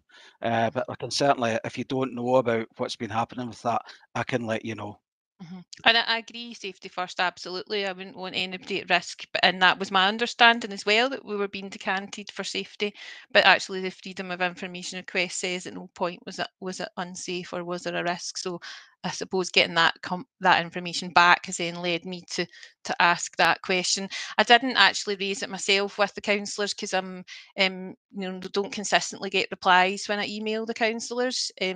Sometimes I've got to prompt for a reply and you know, or just kind of give up on an issue because there's not a response. So that's why I tend to just go with a freedom of information request myself and get that information back straight from NLC. Sure. Thanks, Leslie. Is there anyone else would like to comment on Allington? No, thank you. So if we can move on to agenda item 10, which is the request to form a housing and infrastructure subgroup, and that's John Duffy. John. With myself. Fine, thanks, Chair. It's just that the Tenants Association had a meeting with Keep Moat, the builders of the Spring Hill project, and I thought we had problems till I listened to their problems. And anyway, we had a very constructive meeting between the builders and some people in the community. And I asked the person, a man called Jim Dobby, who seems to be the manager in charge up there, I says, if we were able to have a sort of housing subgroup looking at the infrastructure and all the housing that's happening in Shotts, would he be able to join us? He said he would be delighted and other developers would be delighted. So I sent Ross a copy of the Glasgow one. Glasgow are inviting applications for 3 capacity building programs on Glasgow. So what I'm saying is If Glasgow is able to do that, then I think perhaps we should look at it. I thought Keaton Moat was just a small organisation, but I was watching Doncaster Rovers, the football team in England last week, and their stadium's named after Keaton Moat Stadium, Doncaster Rovers, you know. So they're a big organisation. They're willing to cooperate. I see a need for the tenants in here to get involved so that we can all march forward together, and ask if you would consider setting up a subgroup on housing and infrastructure. Thanks, Chair. Ross, would you like to respond to John? I'll come in first, and then I don't know if Leanne or Stephen want to come in as well. I suppose, John, on the topic of a subgroup, that's going to be a community board decision. What I would probably say to the board from our side is housing or infrastructure wasn't identified as a standalone priority that the board agreed, and we've tried to set up we have set up subgroups under each of those identified priorities. I previously suggested perhaps housing and infrastructure could sit under a towns subgroup so that we're not creating another group, because that towns group is looking not only at hubs and divisions, but also things like business improvement districts and things that relate to the wider town. So that is one suggestion.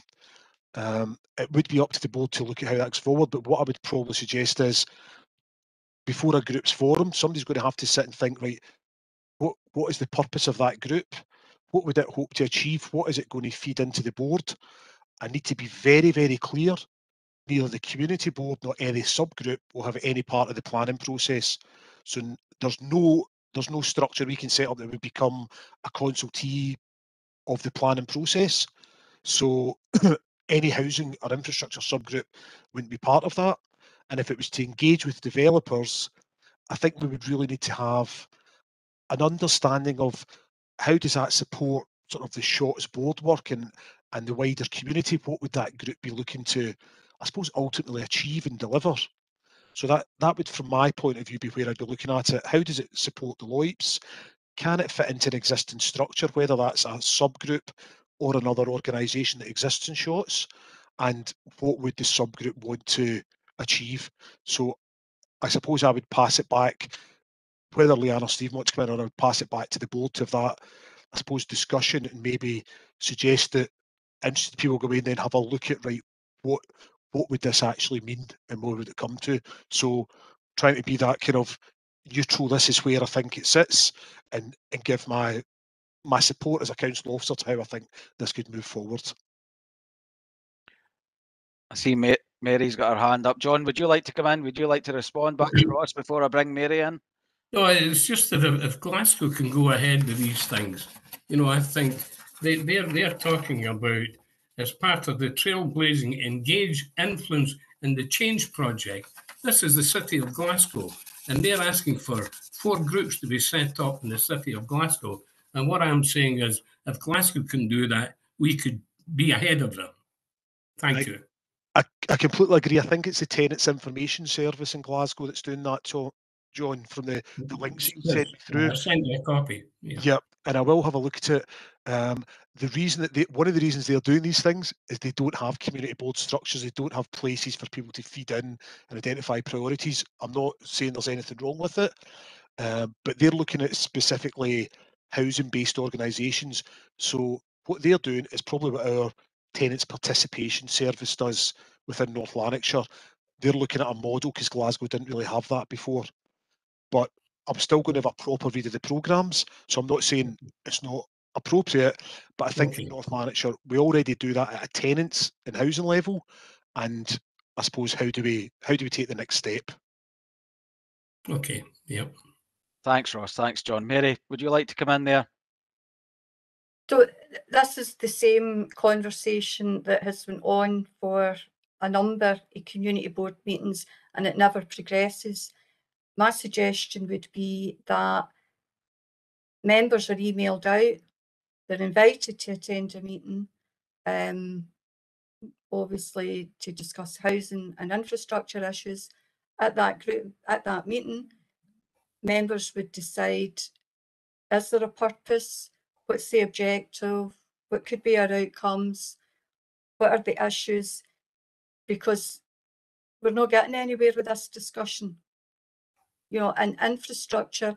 It's not just shots. And see, when I speak of shots, I'm not necessarily just talking about shots where I stay. I know we're party for Tissot, but it is widely known that North Lanarkshire is very dissatisfied with the level of house building that's going on and the impact that it is having on infrastructure.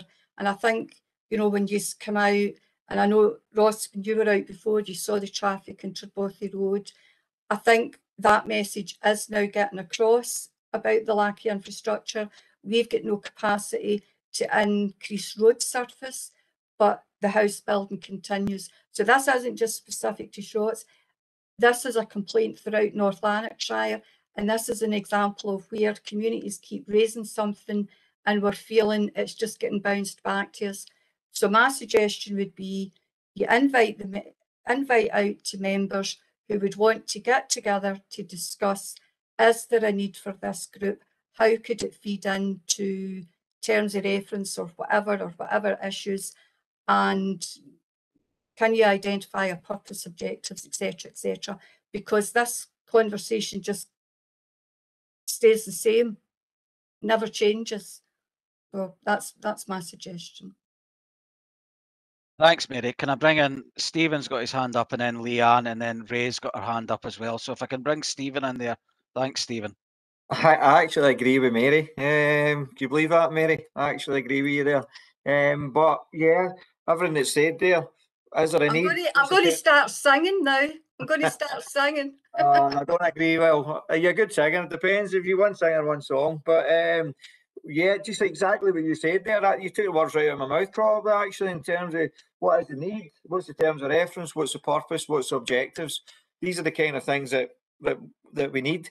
The offer I can give, because Ross quite clearly said there in terms of the TP strategy, we have subgroups within the Tenant and Resident Federation across North Lanarkshire, which sits under myself. We do have subgroups. There's a road subgroup, as you probably know, John. There's a reprovisioning subgroup, and that what reprovisioning is the demolition of the tower blocks across North Lanarkshire and also flats, and the reprovisioning when we're building new houses on the areas. And I think there's a third subgroup, John, but it's been right out of my head tonight. So I would be quite happy for the participation team to actually lead on a piece of work there, and for that to sit there. It's a decision of the community board, though, whether it goes there or whether it stays here. But in terms of what Ross said, it's the tenants in Glasgow, or the tenants TIS in Glasgow, then we have a similar thing here. And it's not outsourced, it actually sits with council officers who are expert in that field in terms of TP, and John already works with them. So all I'm saying just now, it can stay with the community board, it can go there, and even if it goes under that banner, it can still be reported back to the board anyway. So I'm just saying you have got another option, that's all. Thanks, Stephen. Can we go to Leanne next, and then we'll go to Ray after that?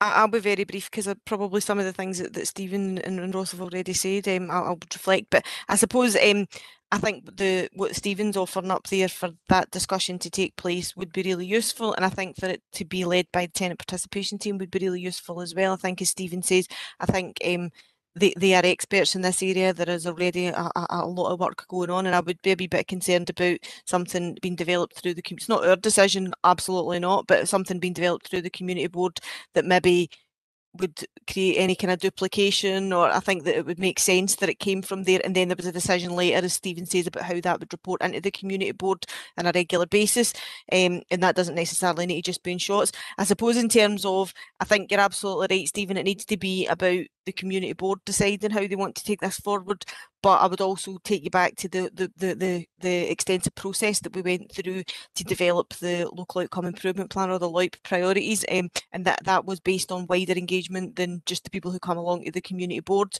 So I would say if as part of the community board there was a desire to create any kind of additional priority or subgroup, we would need to do a bit of wider engagement, because we would need to, because ultimately the priorities that were agreed through the community board were agreed based on wider community engagement in the Shotts area, and we took on board the views of a range of different people, and the priorities are for the area of Shotts. The community board, has got oversight and accountability around making sure that those priorities are delivered upon with officers.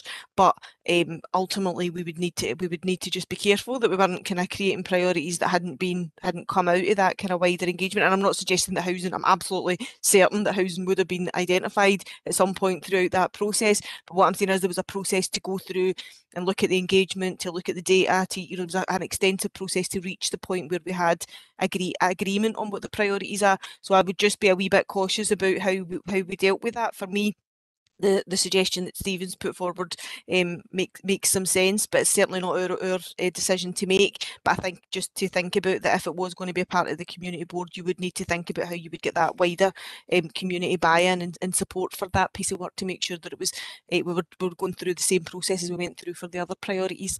That was all I wanted to say. Thank you. Thanks, Leanne. Ray, do you want to come in now?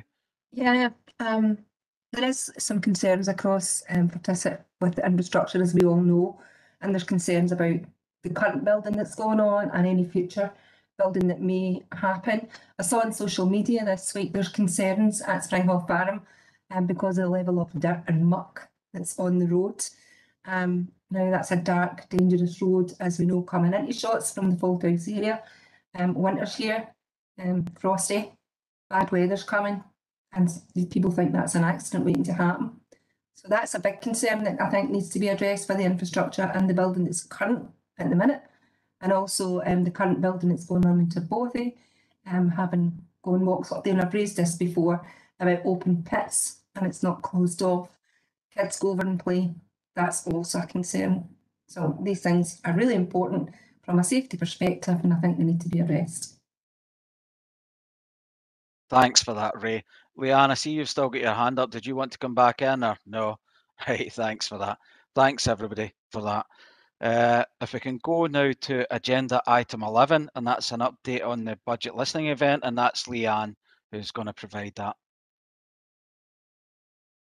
I'm happy to introduce it, but I know Stephen probably did more of the kind of input at the session, so we'll do a bit of a double act. But it was just really to provide an update to say that the listening events had taken place, and the one in Shotts took place, and we had circulated information on the kind of feedback that came out of that session, and we were really just I suppose wanting to highlight the key things that came out, but also we wanted to highlight that was one part of a wider budget engagement kind of approach, where we did also hold targeted sessions with young people. So 68 young people participated in sessions specifically targeted to them, and there was a whole range of different young people for different groups were represented.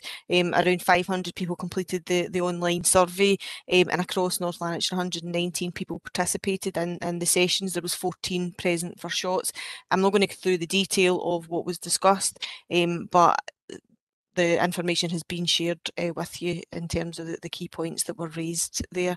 That was all I really wanted to say. It was just to highlight that the session had taken place, and that was the feedback that we had received. And the next stage is that will now be fed in through the budget setting process, so that will be used to brief the elected members in advance of them taking any decisions. Thanks, Leanne. Stephen, was there anything you wish to add to that? Yeah, just very briefly, I'm conscious of time for people as well. The kind of main areas, you've got them in your pack anyway, the agenda pack that was sent out. The areas that the community value most was maintenance of green space, which we spoke about at length here and other meetings, and also the leisure centre and any support as well to the voluntary sector. Priorities were health and social care, along with environmental services, refuse, bin collection, and services that could potentially be stopped.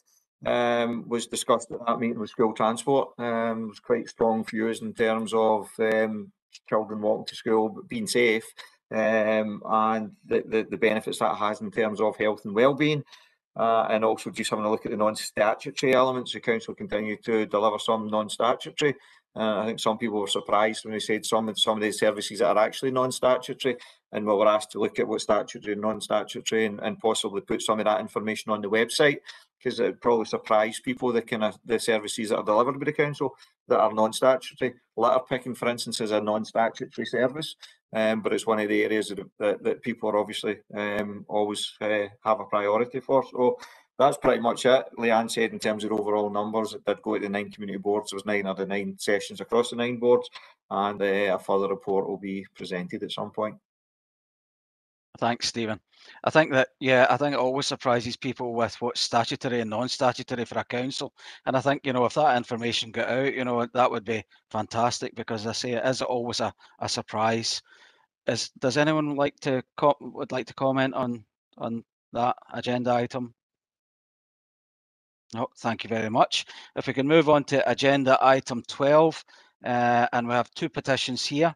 One is Vicks Park petition, and then Tulloch Road petition. And I believe, Stephen, you're going to reply to both of them. If we can take the Vicks Park petition first, that would be great. Thanks.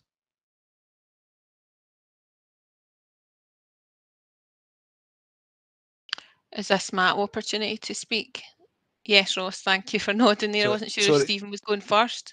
Chair, we've got our petitioner here, Leslie Orr from the Ben Hard Kirk Road Residents Group.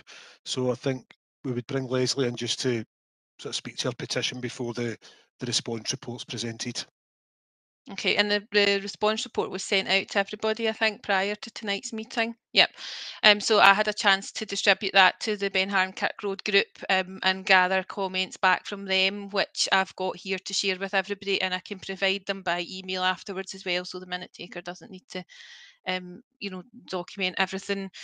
So the Vicks Park petition was set up by our group, and primarily to gather sort of signatures on it around people who were against the loss of deep green space, with the new town centre potential site being identified, or one of the potential sites at Vicks Park.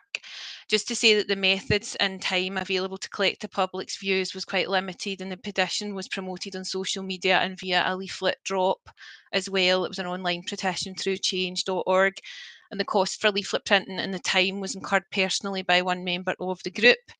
The way the change.org petitions operate, there is room for error with adding where the signatory lives. We think this is based on a postcode tool, which did put some of the Shotts postcodes under Motherwell, because there's information in the response report with regards to the you know, distribution of where people live that signed the petition.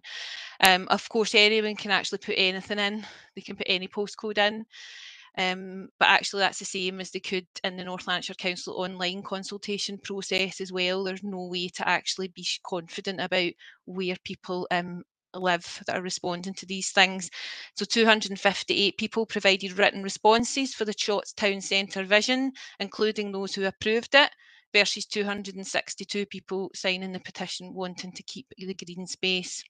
And the petition was set up in relation to loss of green space, and the theme in the report, NLC's report regarding the town centre vision and the arguments around that, the arguments are around the town centre vision and you know, the need for that rather than looking at the green space. So the petition didn't ask whether people supported a new town centre. It was specifically about loss of green space. The claim in the petition report that the online public demonstrated majority support for the draft town vision for Shotts is actually unproven. North Lanarkshire Council applied their own interpretation to the results of this by allocating unconditional approval, conditional approval and unconditional objection categories. There was no category for conditional objection, and at no point were people asked if they were supporting or not supporting the draft town vision. The amendments to the draft town vision plan that were made prior to it going to policy and strategy group, so that is to retain the lower Vicks Park. That information was not shared with the public or the town's subgroup prior to the release in the policy and strategy report. And this is hugely disappointing, given that 2 members of the Ben Hard Kirk Road area group sat on that subgroup. The Secretary has recently requested information from North Lanarkshire Council on when the proposal and decision to change the draft was made, and the response to this shows that the proposal and decision was after the first town subgroup meeting before the second and third subgroup meeting. So again, I want to iterate how disappointing it is that the public invested their own personal time and expertise to attend meetings where highly relevant information was withheld. There were missed opportunities to foster relationships and reduce anxiety. So we note with interest that the report states any further consultation will be open and transparent. And in the petition response, North Lanarkshire Council have omitted to comment on the trees and wildlife relating to Vicks Park and have focused on the sports facilities. The group are aware of the role of Sports Scotland and have made contact with them, as well as nature and conservation links. The group understand that sports facilities can be offered in other locations. Mature trees and wildlife are not transportable. We welcome the amendment to the town centre vision as one step forward to maintaining green space, and we have evidence that a local planner knew of the amendment to the vision on the 19th of June, and again reiterating how disappointed we are that the town subgroup were not told of this, and it adds question to the integrity of NLC and the way in which they view community partnership and community matters. Why was the subgroup not alerted to this, and why could a planner reference this prior to the report going to policy and strategy and to the councillors as well? We do not feel the petition report answers our petition about green space.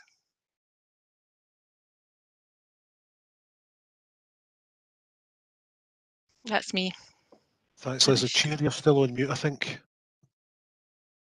I thought I'd take it off on mute. Thanks, Leslie. Thank you very much for that.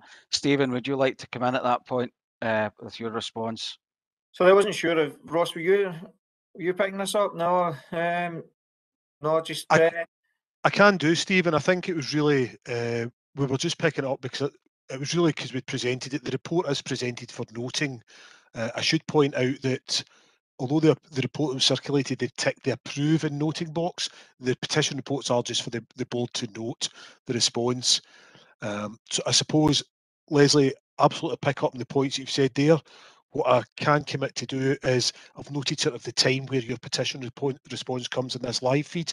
I'll feed that back to the relevant team to see if I can get further responses that I could send to you. The responses there, we don't have anyone from the team here tonight. Noxie wanted to avoid it as for other reasons that they couldn't attend. But I think the petition report, again, it outlines, I suppose, what we have been trying to say, and Stephen mentioned earlier, that anything that's going ahead under the town vision, on any part of it, there is going to be further community engagement. We'll be making sure that community engagement's going ahead, and we'll be involved in that community engagement. That won't be left to other council services to decide if it is appropriate or if they need to bother. We'll be making sure that that happens at each and every part of this. And I think the town vision, as the people that attended the subgroup will know, and for the wider board, it is split down into lots of smaller projects. So as each project's going to be coming up, well in advance of that, we'll be making sure the community's got full sight of that and they're engaged from the earliest possible opportunity. And again, from our team, we'll be asking that all relevant information is shared with us at the earliest opportunity so that we can have those community discussions and that we can engage in a meaningful and constructive way and avoid hopefully any misunderstanding, misinformation or miscommunication in the community. So Ross, in terms of the kind of questions that I've asked here at the end, are you going to let the petition report, I think it was David Greer that prepared the report, are you going to pass it to him to respond to those questions about about why the subgroup weren't told of the change to the plan that was going into policy and strategy, and also around the local planner being aware of this information on the 19th of June? Yeah, I can certainly raise those two questions. I think Stephen's just coming in. I'll let him come in first. So it was just to reiterate, you see in terms of the report, Leslie, item 3 or number 3, it does say that there'll be no further action without any consultation, which we said tonight a few times, and that it's down there in black and white. The other thing I just probably want a wee bit of clarification. You talk about a local planner. Is this a local authority planner? Is this one of our planners? So I'm a bit confused that a local planner. No, not a local authority planner. I mean, I can send you more information if you want, Stephen, afterwards. You don't need to. I know that's fine, Leslie. I understand that's what you're saying. Stephen, I can update you out with the meeting on that. Okay. Thanks for that, Leslie. Francis, would you like to come in? Yeah, I would just like to go back to the meeting earlier when we were talking about trust and things like that. And I'm quite sure now, whenever all the information's now come out later down the agenda, you can understand exactly how people like myself obviously feel when these things happen. And I do feel really disappointed. And again, it comes down to trust and sincerity and honesty. And I'm sure now you'll realise where I was coming from earlier. But we'll wait and see what comes of everything anyway. Thank you. Thanks, Francis. Could we move on to the Tulloch Road petition? I don't think Louise Murphy's with us tonight, is she, Ross? Louise isn't with us. No, she's not here, and I did ask if she wanted to nominate someone else to speak to the petition on the behalf, but I didn't receive a response, Chair. Okay. I think, Mary, do you want to come in at this point? If I remember correctly, going back to response about the car parking, because there was a previous application for that area to be turned into a car park, but it wasn't suitable because it was on a bend. Is that right? Am I remembering that right? And I just wanted to make comment, if that is the case, and if the land is sold for housing development, then cars are going to be parked there anyway. So cars are going to be coming and going. And if houses are built there, the cars that are already parking on that piece of road, those where do they cars then park? Because as we know, Tulloch Road is a very busy, congested area. Thanks, Mary. I know Louise isn't there, but I know that Louise would have made that point. Stephen, would you like to respond to the petition at this point?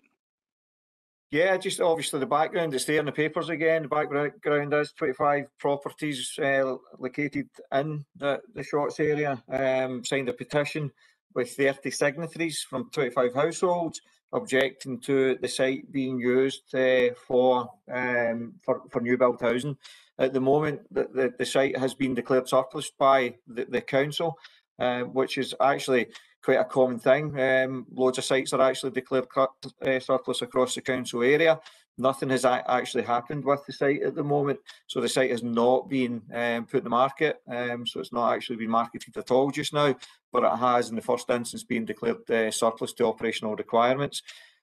Normally what happens when a site is declared surplus to operational requirements, every service to the council is actually offered it up first of all, whether we want it or not. And it was looked at, I think it's in the report, so it was looked at in terms of the housing service under myself, in terms of new builds, too small a site, and it's not something we would be interested in. Whether there would ever be any interest in it, even in the private market, who knows just now? So I say it's not actually been marketed yet. The opportunity is still there for the community to have a look at that, to see if there's something else the community want to do with that site. In terms of, it's been mentioned, certainly with Leeds, in terms of previously being a play area. Hasn't been used as a play area for a long period of time. So the report's there in terms of Lee's petition initially, and ultimately the council, the services response. And the response ultimately just now is, yes, it's been declared surplus, but it hasn't been marketed, and there certainly is no planning application or anything in. And it's something that the community obviously have a close interest in moving forward. But at the moment, nothing has actually happened yet.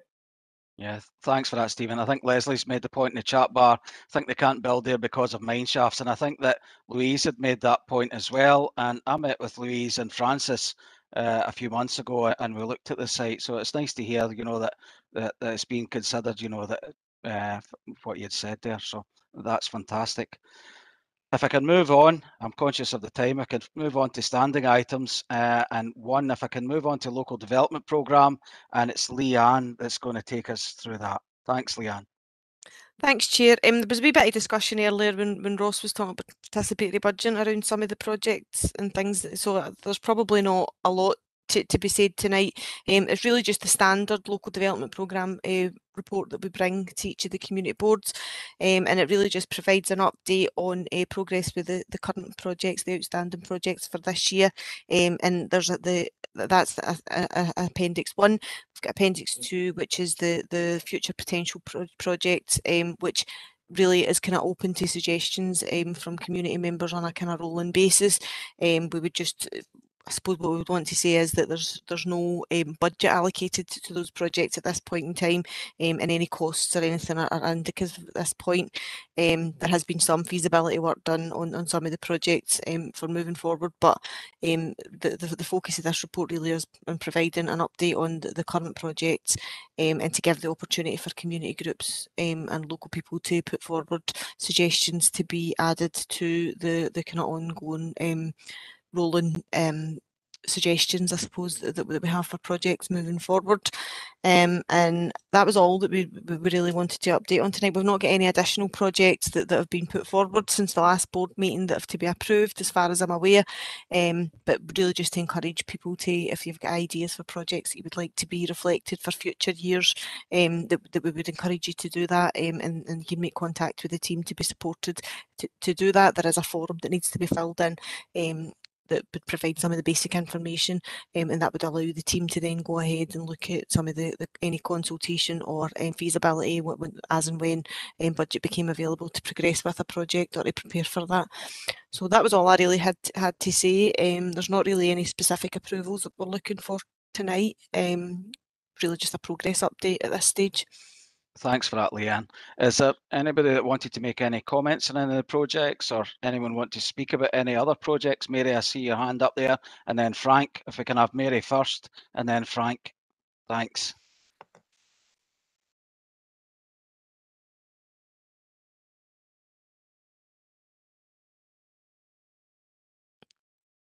I think you're on mute, Mary. I'll tell you, yeah, you're on mute, Mary. Not like me to forget the button.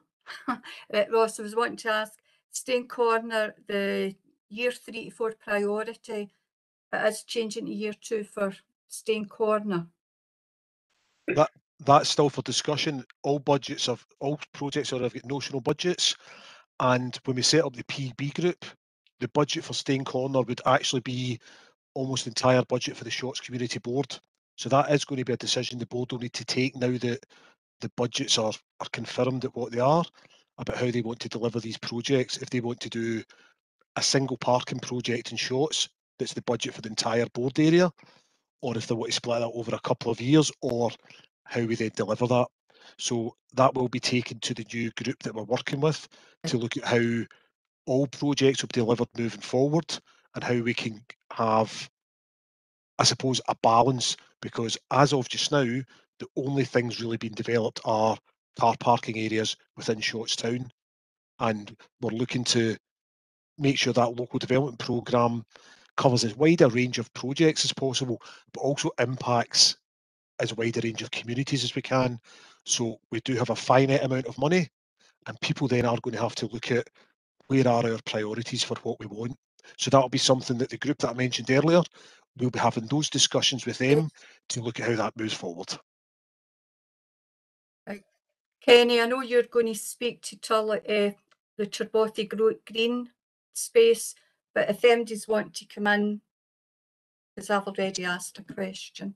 Yeah, I'll speak to that later on, Mary. Yeah, Frank, I think you wanted to come in at this point too. It was to ask Ross if there's any feasibility study being carried out for the CCTV at Salisbury yet that we discussed on our walk round. There hasn't been a feasibility study carried out yet, Frank. What I can advise is I've spoke to our CCTV colleagues. Had an initial conversation with our area police team, but I actually need to speak to the police team in another area. But we're not aware just now of any kind of hotspot things, but they are going to look into it. But for any CCTV that we put in, the council has to carry out, I'm sure you'll know this, but I'm just letting everyone know, we have to carry out a data protection impact assessment that justifies the reasons for us installing a camera in a location. So we do have the note of the location. We are speaking to our team about it and looking at that, but also realistically, with the cost of CCTV, sorry, we'd probably be looking at a single camera initially if it was feasible and met all the criteria. But I'm happy to have further discussions with you around that, because I don't want to talk too widely about the locations of cameras and things before we deploy them, if that's okay. No, that's fine. I just think, as we discussed on the day, that it would be a major bonus for the police and help them reduce their assets in the ground. You know, so although there's going to be a cost for one camera, like we discussed, one camera in a specific location would do quite a bit of work and make their guys' lives a hell of a lot easier. I'm sure my police colleagues are never going to argue against us putting in CCTV to support their work. As I say, we do have processes to go through, but yes, those conversations have started on that already, Frank. Thanks, Ross. Thanks, everyone. Can I move on to standing item 2, which is the local outcome improvement plan? Penny, when are you going to speak to the Tarbothy Green Space? Would you like me to do that just now, Mary? Aye, because well, right, it's part of the project. So aye, just to let everyone know, I went out and I met with Mary and John and John Joe and Ross, and we looked at the area that borders Southfield Avenue and onto Tarbothy Road. And what was mooted by local residents was that they wanted a play park in there, which had been there previously, I believe, and they compared their provision to other areas of Shotts where there are play parks and those are maintained by the council.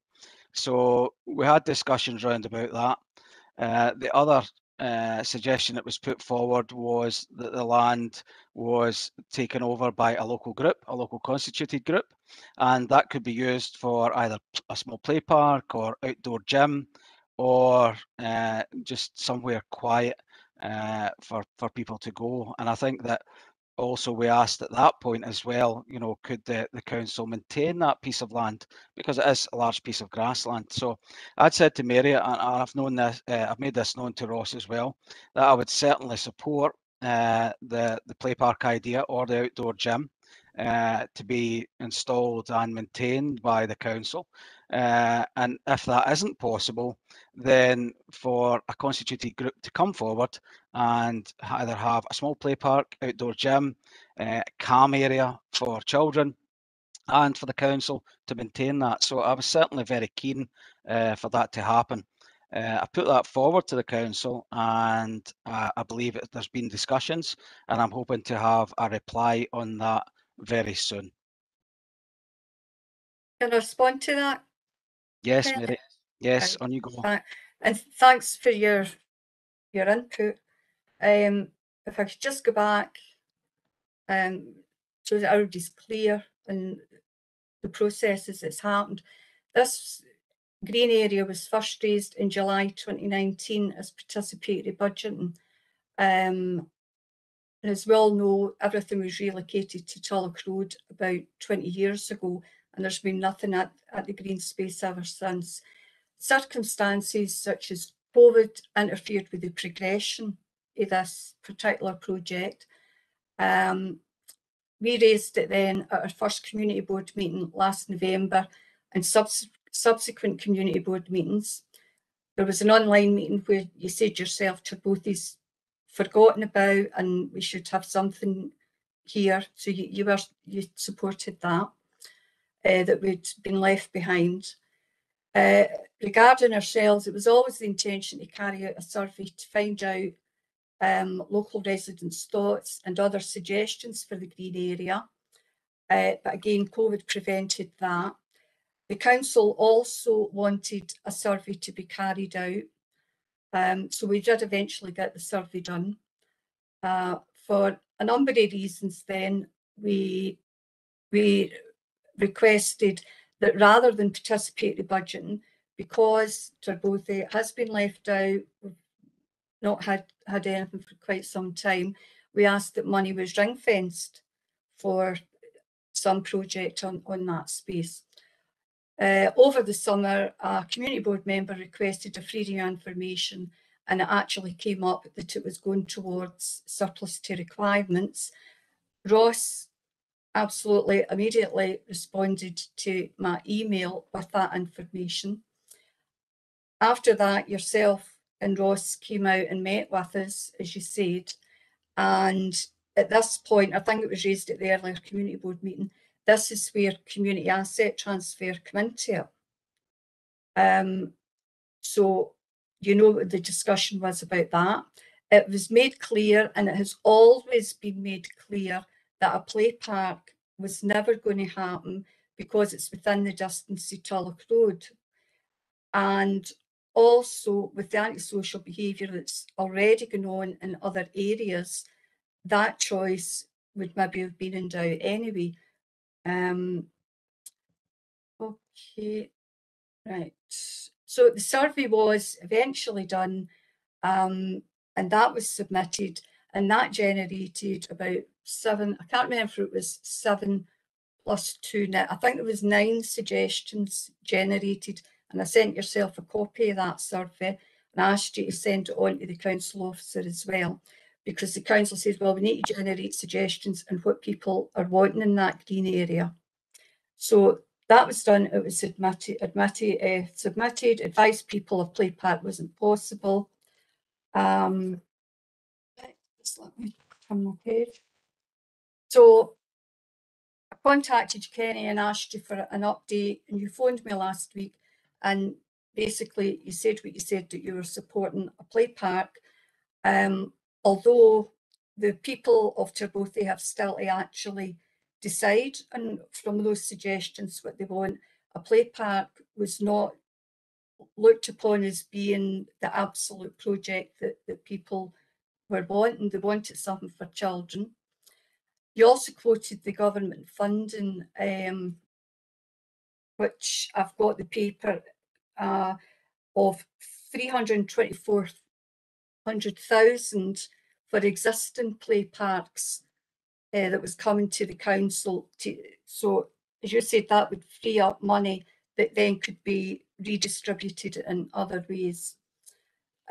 So it just seems a bit strange that we've done the work, we've done the survey, submitted the survey, we've generated the ideas. A play park, we have been continually told, is never going to happen because of the distance. And when I said to you about that, you came back to me saying that you would be supporting a play park and the other councillors will support that. So it just seems a bit strange that you're going to support a play park whenever it's known the council's not going to do that. And the survey's still sitting there. We've still to finalise what the public are actually wanting in that area. We've generated the ideas, but it hasn't actually been, you know, hammered down yet to get a final decision. Thanks, Mary. I think that, you know, when I met with you and Ross and John Joe and John, and you know, the initial conversation was round about a play park, and certainly I'm supportive of that remaining a green area. Now, whether that's going to be a play park or whether it's going to be something with the Salvation Army input, or whether it might be an outdoor gym or just a calm area with gardens, I'm certainly very supportive of that.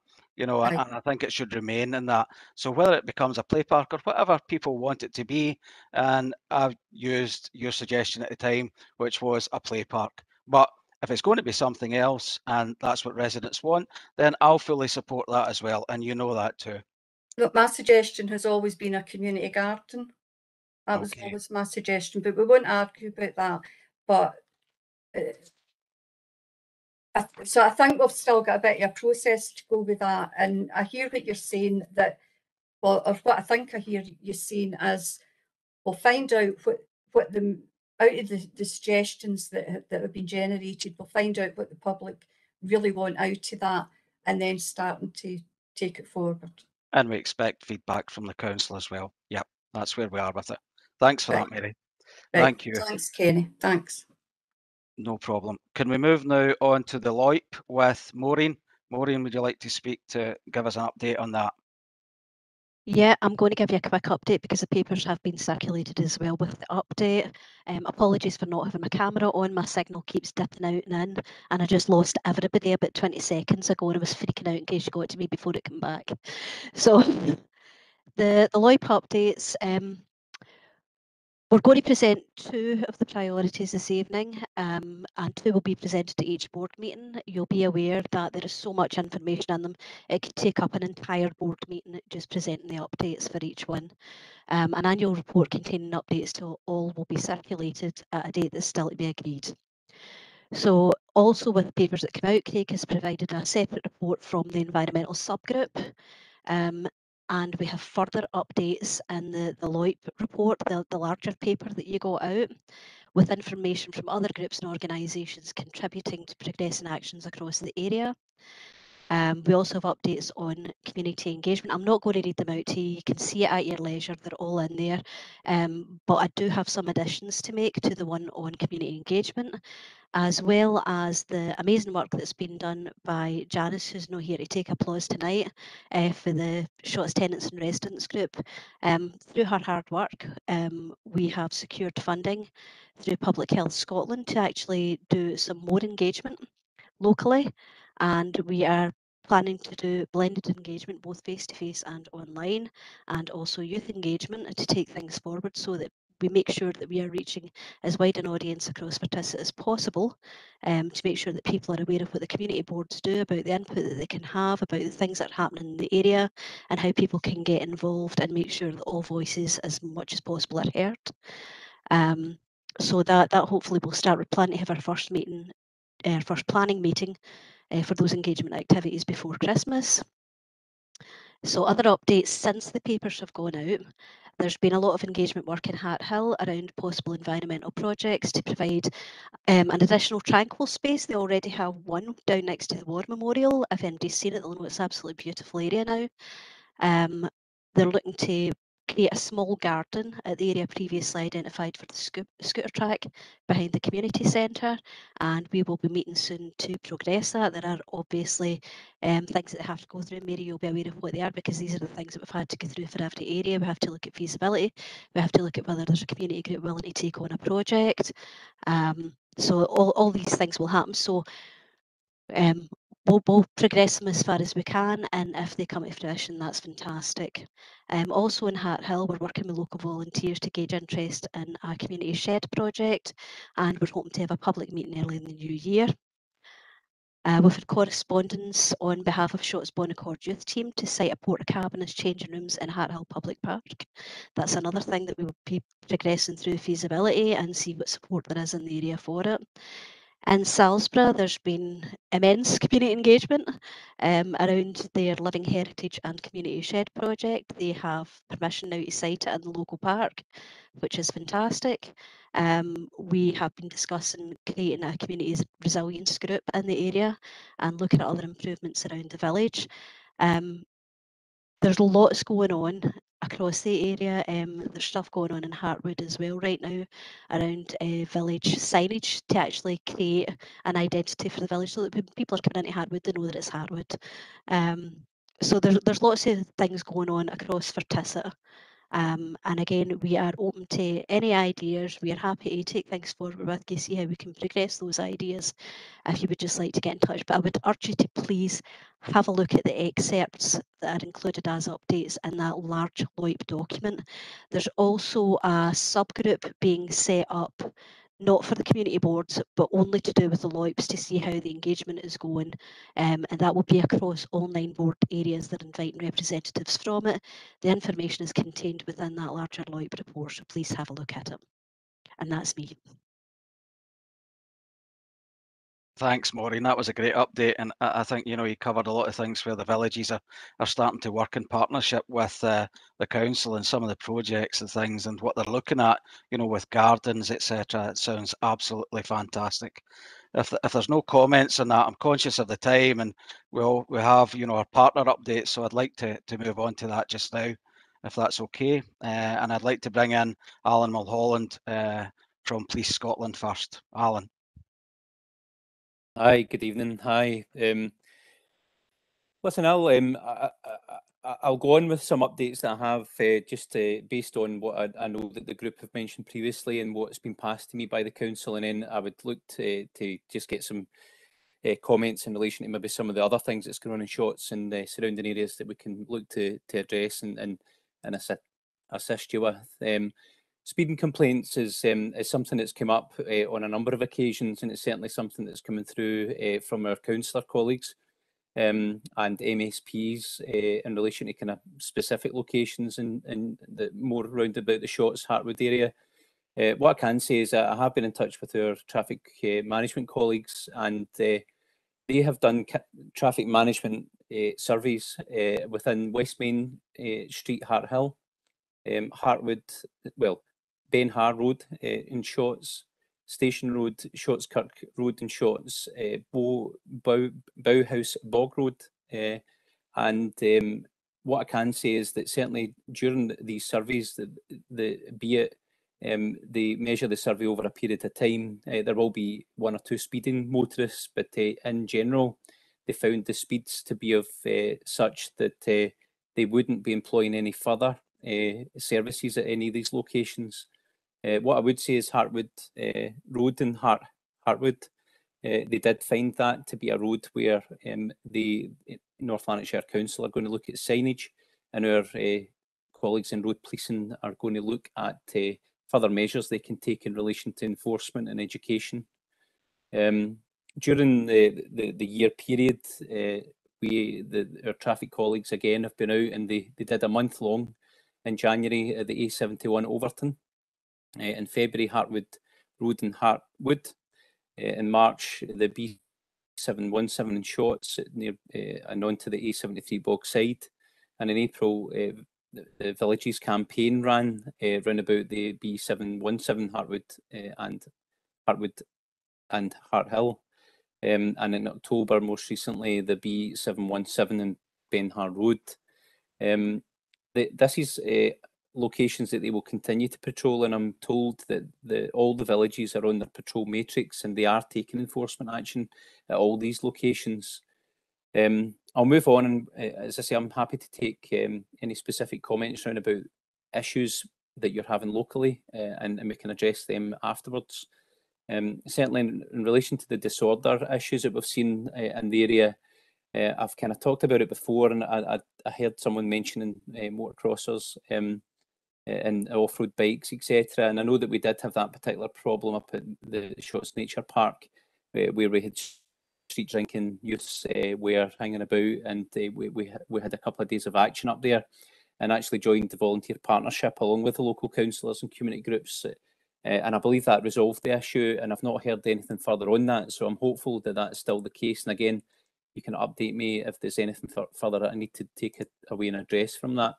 There has been fire settings in Shield Gardens and Shotts, probably more so concentrated during the kind of early part of the month into the latter part of October.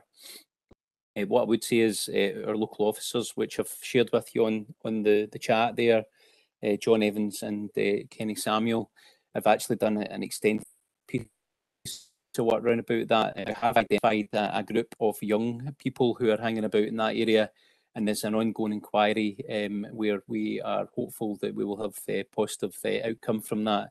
So there is a positive line of inquiry in relation to that particular issue. I think the first meeting I ever came on, and apologies, this is probably only my second Shotts meeting. It's just where the times have fallen. I've not been able to attend personally, but I did promise to do a Crime Stoppers leaflet drop, and that was in kind of collaboration with many different groups, but more so the officers along with the restorative justice team attended the Spring Hill area, and they did leaflet drops in the area in relation to Crime Stoppers leaflets, just so that we can get an indication of any other issues, any crime issues that we need to be addressing. And it gave local people that opportunity to phone or make contact with Crime Stoppers anonymously without fear of their details having to be taken. And again, I've not got a full update on exactly where that's led us, but I believe that went down quite well. The officers were speaking to local people, and they were really quite thankful for that bit of work. Going back to the motorbikes, and I make no apologies, actually motocrossers are being a lot of people's lives. A lot of people want motocrossers, and we actually had a discussion on this group, I'm sure, where there was a pro for it as well, and that's fine. There certainly would be if we had local parks and people were being appropriate and taking their bikes to parks which were private and had the necessary insurances. But Unfortunately, we don't, and we have seen incidents, certainly down in Wishaw, where people have been unfortunately lost their lives as a result of motorbikes. So we did start Operation MotoX by use of the council's funded bikes, the off-road bikes that police have. And we actually have focused our efforts up in the shots in surrounding areas, the kind of full Ward 13 area of Fortissat. And we've actually had an excellent response from the public on that. Not only the seen police officers, because again, police officers can be there and you don't see them. They're in stealth mode as they're walking by your house, you know, and you don't see them unless you're at the window.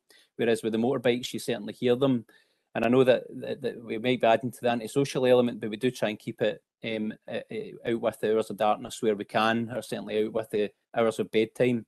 And certainly it's given us a really good response from the public because they see something different out there, and the bikes seem to be making a real difference. And what I can report, and I know stats are never really a great thing, but I think it's important to actually give you some sort of statistic round about this.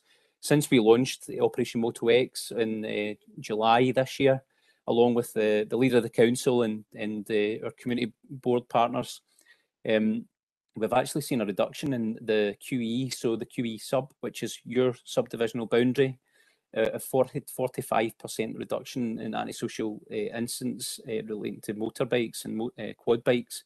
And to give you an indication, in 2019 to 2020, there was 268 incidents in July to November 1920, 268 incidents. And in July to November 2020-21, there was 148. So that's a reduction of 120 incidents. And actually, if you take a minute to just understand what that might mean, that might mean we've stopped somebody from riding up a footpath and knocking somebody down and them losing their life out of that. And I think that's quite a significant reduction in that type of incident. So we're currently doing a wee bit of work again, along with our partners in the council and various other people, to see if we can bring further assets to the table to allow more police officers to be out and about on quad bikes, motorbikes, and engage with the community, engage with people who want to conduct this type of activity and give them the necessary advice, so that we don't, one, have people being charged, we don't have parents getting charged for permitting their children to be on them, and we certainly don't have anybody's dog or persons injured as a result of a motorbike being somewhere where it shouldn't be. I'll just go into my wee sheet here. I think that really was me. Happy to take any comments, and as I said before, I tend not to give an actual report on this, because my want from these groups is really just to take what your comments are back to my team, so that we can start to make that difference in preparation for your next community board meetings. Thank you. Thanks for the update, Alan. That was fantastic. If I can bring in Catherine at this point. Catherine. Thanks, Councillor Stevenson. And like Maureen, I apologise for not having my camera on tonight, but I'm having some issues and I don't want to risk it.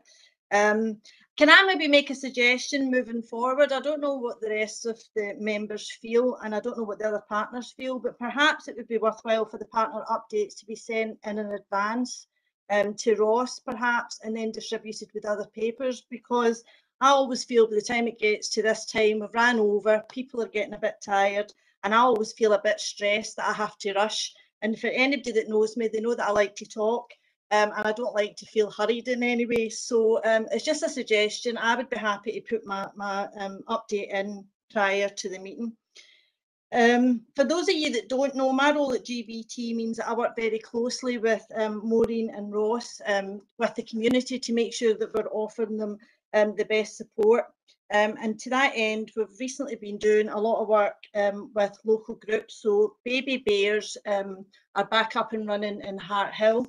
And that's a mother and toddler group that we managed to secure just under £2,000 from the local consortium.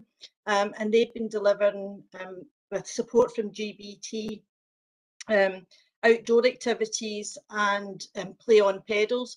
And the idea behind it was that we'd upskill the leaders of that group so that they can do that moving forward. part of that funding has secured some balance bikes for them and some helmets so that they've got more resources to work with. And that I've reported back was very successful. We also got some funding again through the consortium for Salisbury Crochet Group, and they did a very successful Halloween event, which both Maureen and I attended in full fancy dress.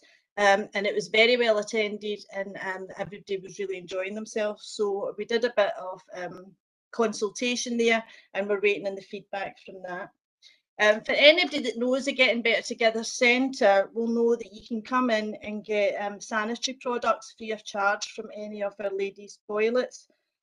With some help from North Lanarkshire Council funding, we are now running a pilot project where we will be delivering period products to the door.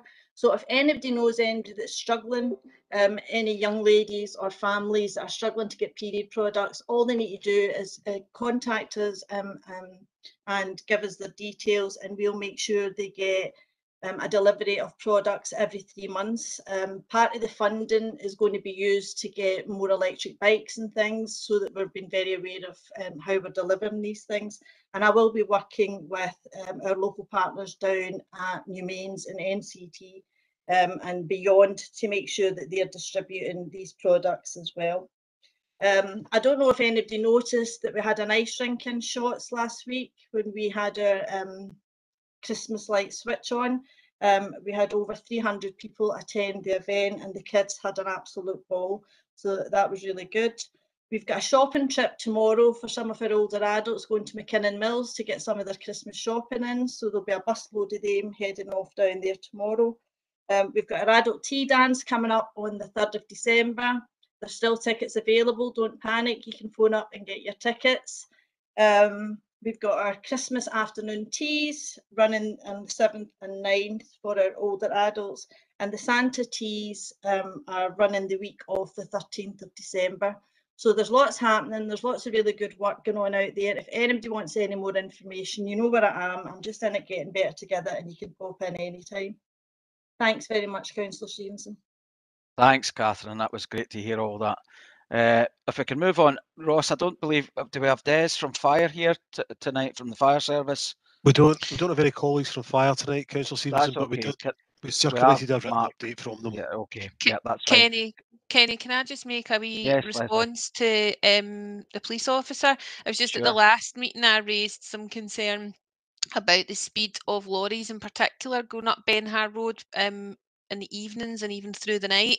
And it was just to say that we've noticed a bit of an improvement with this, and I suspect it might be to do with the raising of the height of the bridge at through New Mains at Bellside, that perhaps the lorries aren't using this route any longer. So it was just a comment because I had raised it the last time, just to say that we have noticed a difference, and I wonder if that is the reason. Thanks for that, Leslie. I think that's an important point. Yeah, I think that, you know, the raising of the height has certainly been helpful.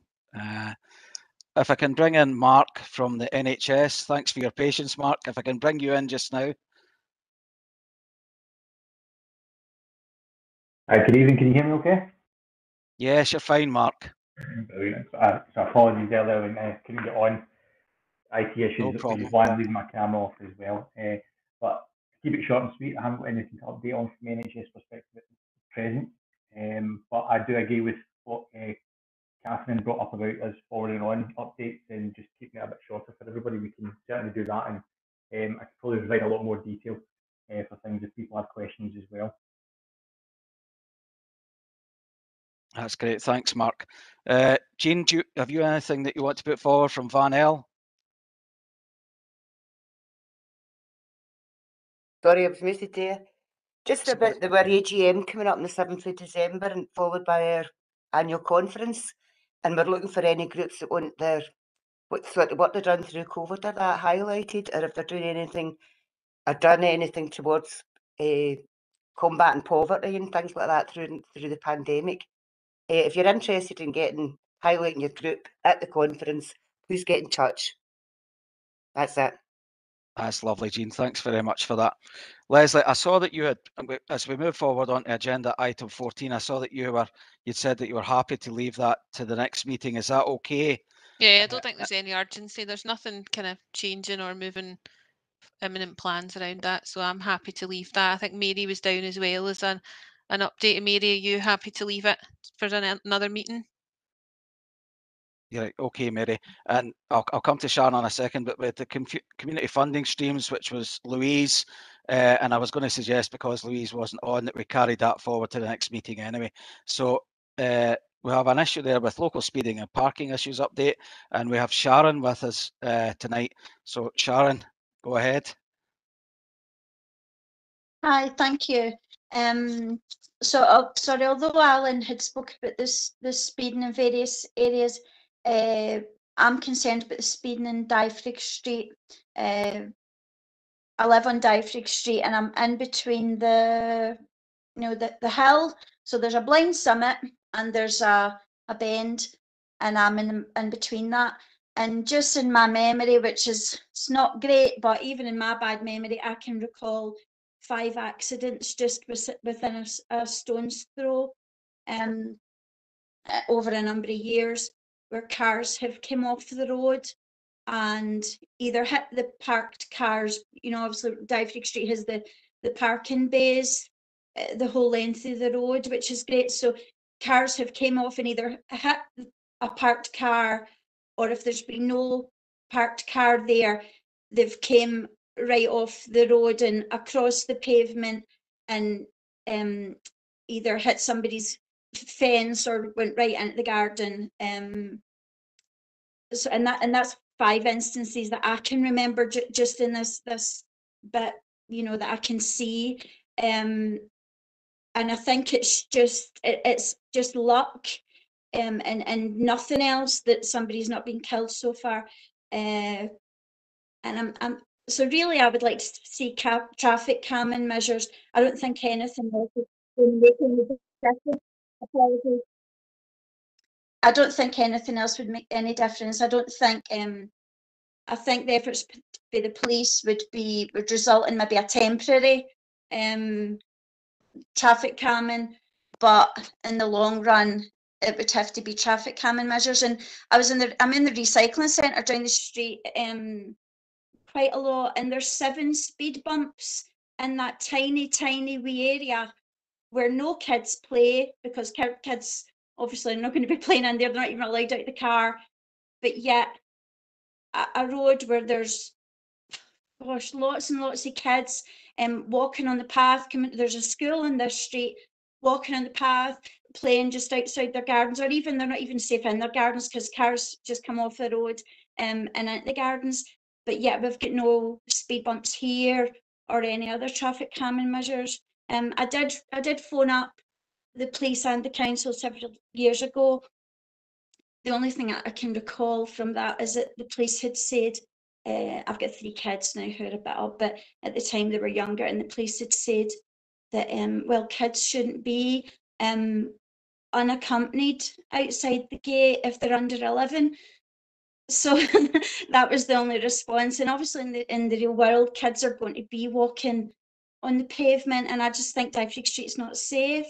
I made a freedom of information request for accident stats on this road, but that was just recently. I've not received anything back. So I spoke to one of the councillors, Martin McCulloch, who said to bring it up at this board, the community board meeting. So is there any advice? Thanks for that, Sharon. Thanks for coming forward with that. I appreciate that. And I think that you're absolutely right. I think that all the councillors have had representation from various residents over the years about Dyfrig Street in particular. It's one of the sort of hotspots for people telling us that they're speeding. So I know that Alan will have his thoughts on that, but maybe I'd like to bring in maybe Ross to maybe give some ideas about, what can be done through the community board, if anything can be done with traffic calming measures, and maybe he can give us an idea. Thanks, Chair. Thanks for that, Sharon. Really nice to see you along at the board. I think you made your points very well. That's the kind of local knowledge we need to know about where should we be targeting resources, where should we be focused on, and it's the sort of thing potentially we can look under our local development programme as a project. But what I would be happy to do, if you've got a freedom of information request in, once you get the information for that, if you'd be happy to share that with me, I'll have a look at it. I'll speak to our colleagues in roads and find out what the process is for putting in sort of traffic calming or mitigation measures. Quite happy to have that chat with our colleagues in Police Scotland. I know that any kind of road safety initiatives we'd be looking at, they'd be very supportive of that. And we'll certainly look at what's within our gift to try and make happen in the area. So if this is, as you're saying it, and I think it's came through our elected members as well, this is a particular hotspot area and there's been multiple accidents, we'll look at all the information and we'll look at what could be a productive way forward.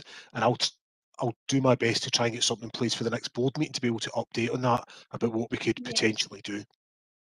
The last, just for my memory, when I made the phone call a few years ago about it, I think the police had said it's not a hotspot. I don't know what constitutes a hotspot, if it's fatalities or if it's, I don't know if it's accidents just without fatalities, I don't know. But that was a response then. So I really don't know what would have to constitute a hotspot, because like I say, I can recall 5 accidents just within a stone's throw of me, where cars have actually came off the road, and it's not like bumps between 2 cars on the road. So it's not. So to me it seems like speed, because it's one single car coming off the road. You know, so to me that's speed. I don't know. But Sharon, I'm more than happy to take that one. It would be helpful as well, out with the meeting, if you could email me, see just the location, or if it's next to your address, just where that is, don't share it in the meeting. I know that we have looked at Dyfrig Street before for some parking to try and ease congestion around maybe like burger vans or things like that. The issue being that the council don't own a lot of the ground that runs down there, but we can certainly do things on the road. So we'll look into that and we'll look at what options there are and either bring that back to a future community board or actually look at just progressing a project under our community safety initiatives, and we'll report back on that. that's great. Thank you very much. Thanks very much for bringing that along, Sharon. Thanks. That's really important. And thanks, Ross, for your response. If I can move on to agenda item 15, which is AOCB, any other competent business? Is there anything that anyone would like to raise at this point? Alan? Hi, listen, I know actually all the comments on time are really appropriate here, because actually there's probably not enough time to talk about some of the really important things that people are bringing up tonight. Listen, firstly, Sharon, I want to apologise in relation to some of the response that you got from Police Scotland there. It's not a response that I would expect. And what I would say is I'll link in with Ross and we will certainly look at your problem. What I have to say, and I would, for us to assess a situation within the community, we need to know about it. Now, often we're getting councillor inquiries where it's not ever been, we've never been told about it, but the councillor has been asked to make representation. And it's very, very difficult when we look into these things because we can't evidence it. So all I would say to you is that if you're having a problem within your area, no matter whether it's speeding or disorder or violence or whatever it might be, if you wouldn't mind phoning 101 or Crime Stoppers, would be an appropriate way to do that. They would let us know, and then we can record it on our Storm Command and Control, and then that'll give me the evidence that we require to go and do something about the issue Alan, at hand. that's exactly the advice that Councillor McCulloch had said to me to do, because to be honest, the cars zoom by and there's no way you could get a number plate or even the type of car. I'm not going to, so all I would be able to phone up and say is there's a car just sped by, and I haven't done that because I've thought that's quite useless information, but I can see now that it's not useless information, so I will do that. Thanks. No, and listen, this is unanimous. It's not, you've got your particular complaint there, but I'm talking just generally about complaints. At the end of the day, we're a service that requires to service the public, and it's your service, not mine. So if you've got a problem, no matter what information you have, please let us know. Go into the office even and let the local officers know, and we take all these seriously. Since I've been online, I've sent numerous emails to police officers asking them to do certain things for me. So please, we do listen, we do talk to one another, and we certainly will continue to do as good as we can for you.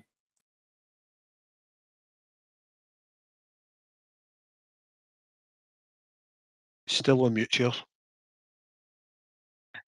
Keep forgetting. It's been so long. If I can move on to item 16, if we can have a date and time of the next meeting. Kenny, I've got my hand up. Oh, sorry, Mary. Sorry, I'll come back to you. All right, can I go now? Yeah, sure, go ahead. Right, it's just to go back to Spring Hill Farm. That's on the agenda.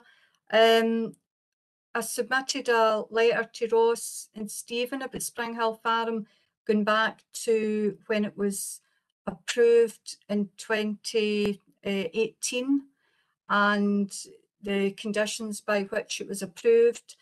And oh gosh, what's the term now that shows why it's recommended? Not conditions, but justification, reasoned justification. And part of that had said it would give additional housing provision and choice. So the only choice that's up in Spring Hill Farm is actually private. And there's no guarantee that social housing will come on at a later date. So when it went to application in 2020, it was approved, but there was nothing about the social housing in it. So I'm just wondering what's happened with that letter, because I've not even had any acknowledgement about it. And I did write at the top, I think this would benefit from some discussion.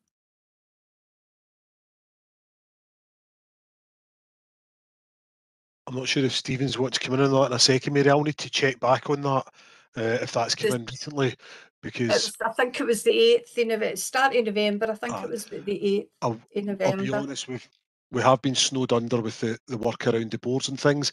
However, again, I think if this is the plan, if it's a planning thing, it goes to planning. I think previously Stephen had made it quite clear. I think his term was he would bite the developer's hands off if he could get housing in the development. But there is no requirement for them to sell houses to the council. So it's not, and I'm sure Stephen made it crystal clear, he would take the houses. So I see Stephen's hands just popped out, just his camera's off. I'll let him come in this, Mary. Right, thanks. Thanks, Ross. Thanks, Mary. Yeah, we've got it, and I've asked Pamela Humphries, so as you know, as the head of planning, for comment on exactly what you said. And just again to reiterate, in terms of that site, John Duffy had mentioned earlier on as well, but Keepmoat that's there, we have bought off the shelf from Keepmoat at the start of Craig Nuke and Motherwell, going into Wishaw then, up at a part of the old Ravenscraig site. We actually bought 12, and they've actually offered us more again in that site, so we would absolutely buy off the developer. In terms of my role overall as community champion and head of housing, I have raised that with Pamela to get a response back to your inquiry about the mixture between social housing and private housing. Well, the actual inquiry that's been raised is the process that was applied to the actual approving of the applications. They don't really marry up. I don't want to get into the big debate now because time's went on, obviously. But I think the letter that I sent in made it quite clear. It was about the process that had been applied to these two applications, and they do not marry up. But anyway, I know you're saying you've passed it to Pamela, and and it's not a complaint. It's not a complaint. Well, from my point of view, Mary, I'm wanting clarification as well. So if I'm being very selfish in terms of my role as head of housing, I'm desperate for housing up there. So it's absolutely not a complaint. So we're seeking clarification. And as soon as I get that, I'll come back to you. Aye, because I think it would actually merit discussion between people as opposed to, right, here's a response and we've made it a complaint. It was not raised as a complaint. So that's fine. And John Duffy, John Joe and I went up to Spring Hill Farm. We've got a couple of suggestions. So I'll speak with you later about that. Okay. The other thing that I had under any other business can wait to the next meeting. Thanks, Mary. Thanks for that. And thanks for your response, Stephen. If we can just go to the date and time of the next meeting, if one of the officers has that, that'll be great.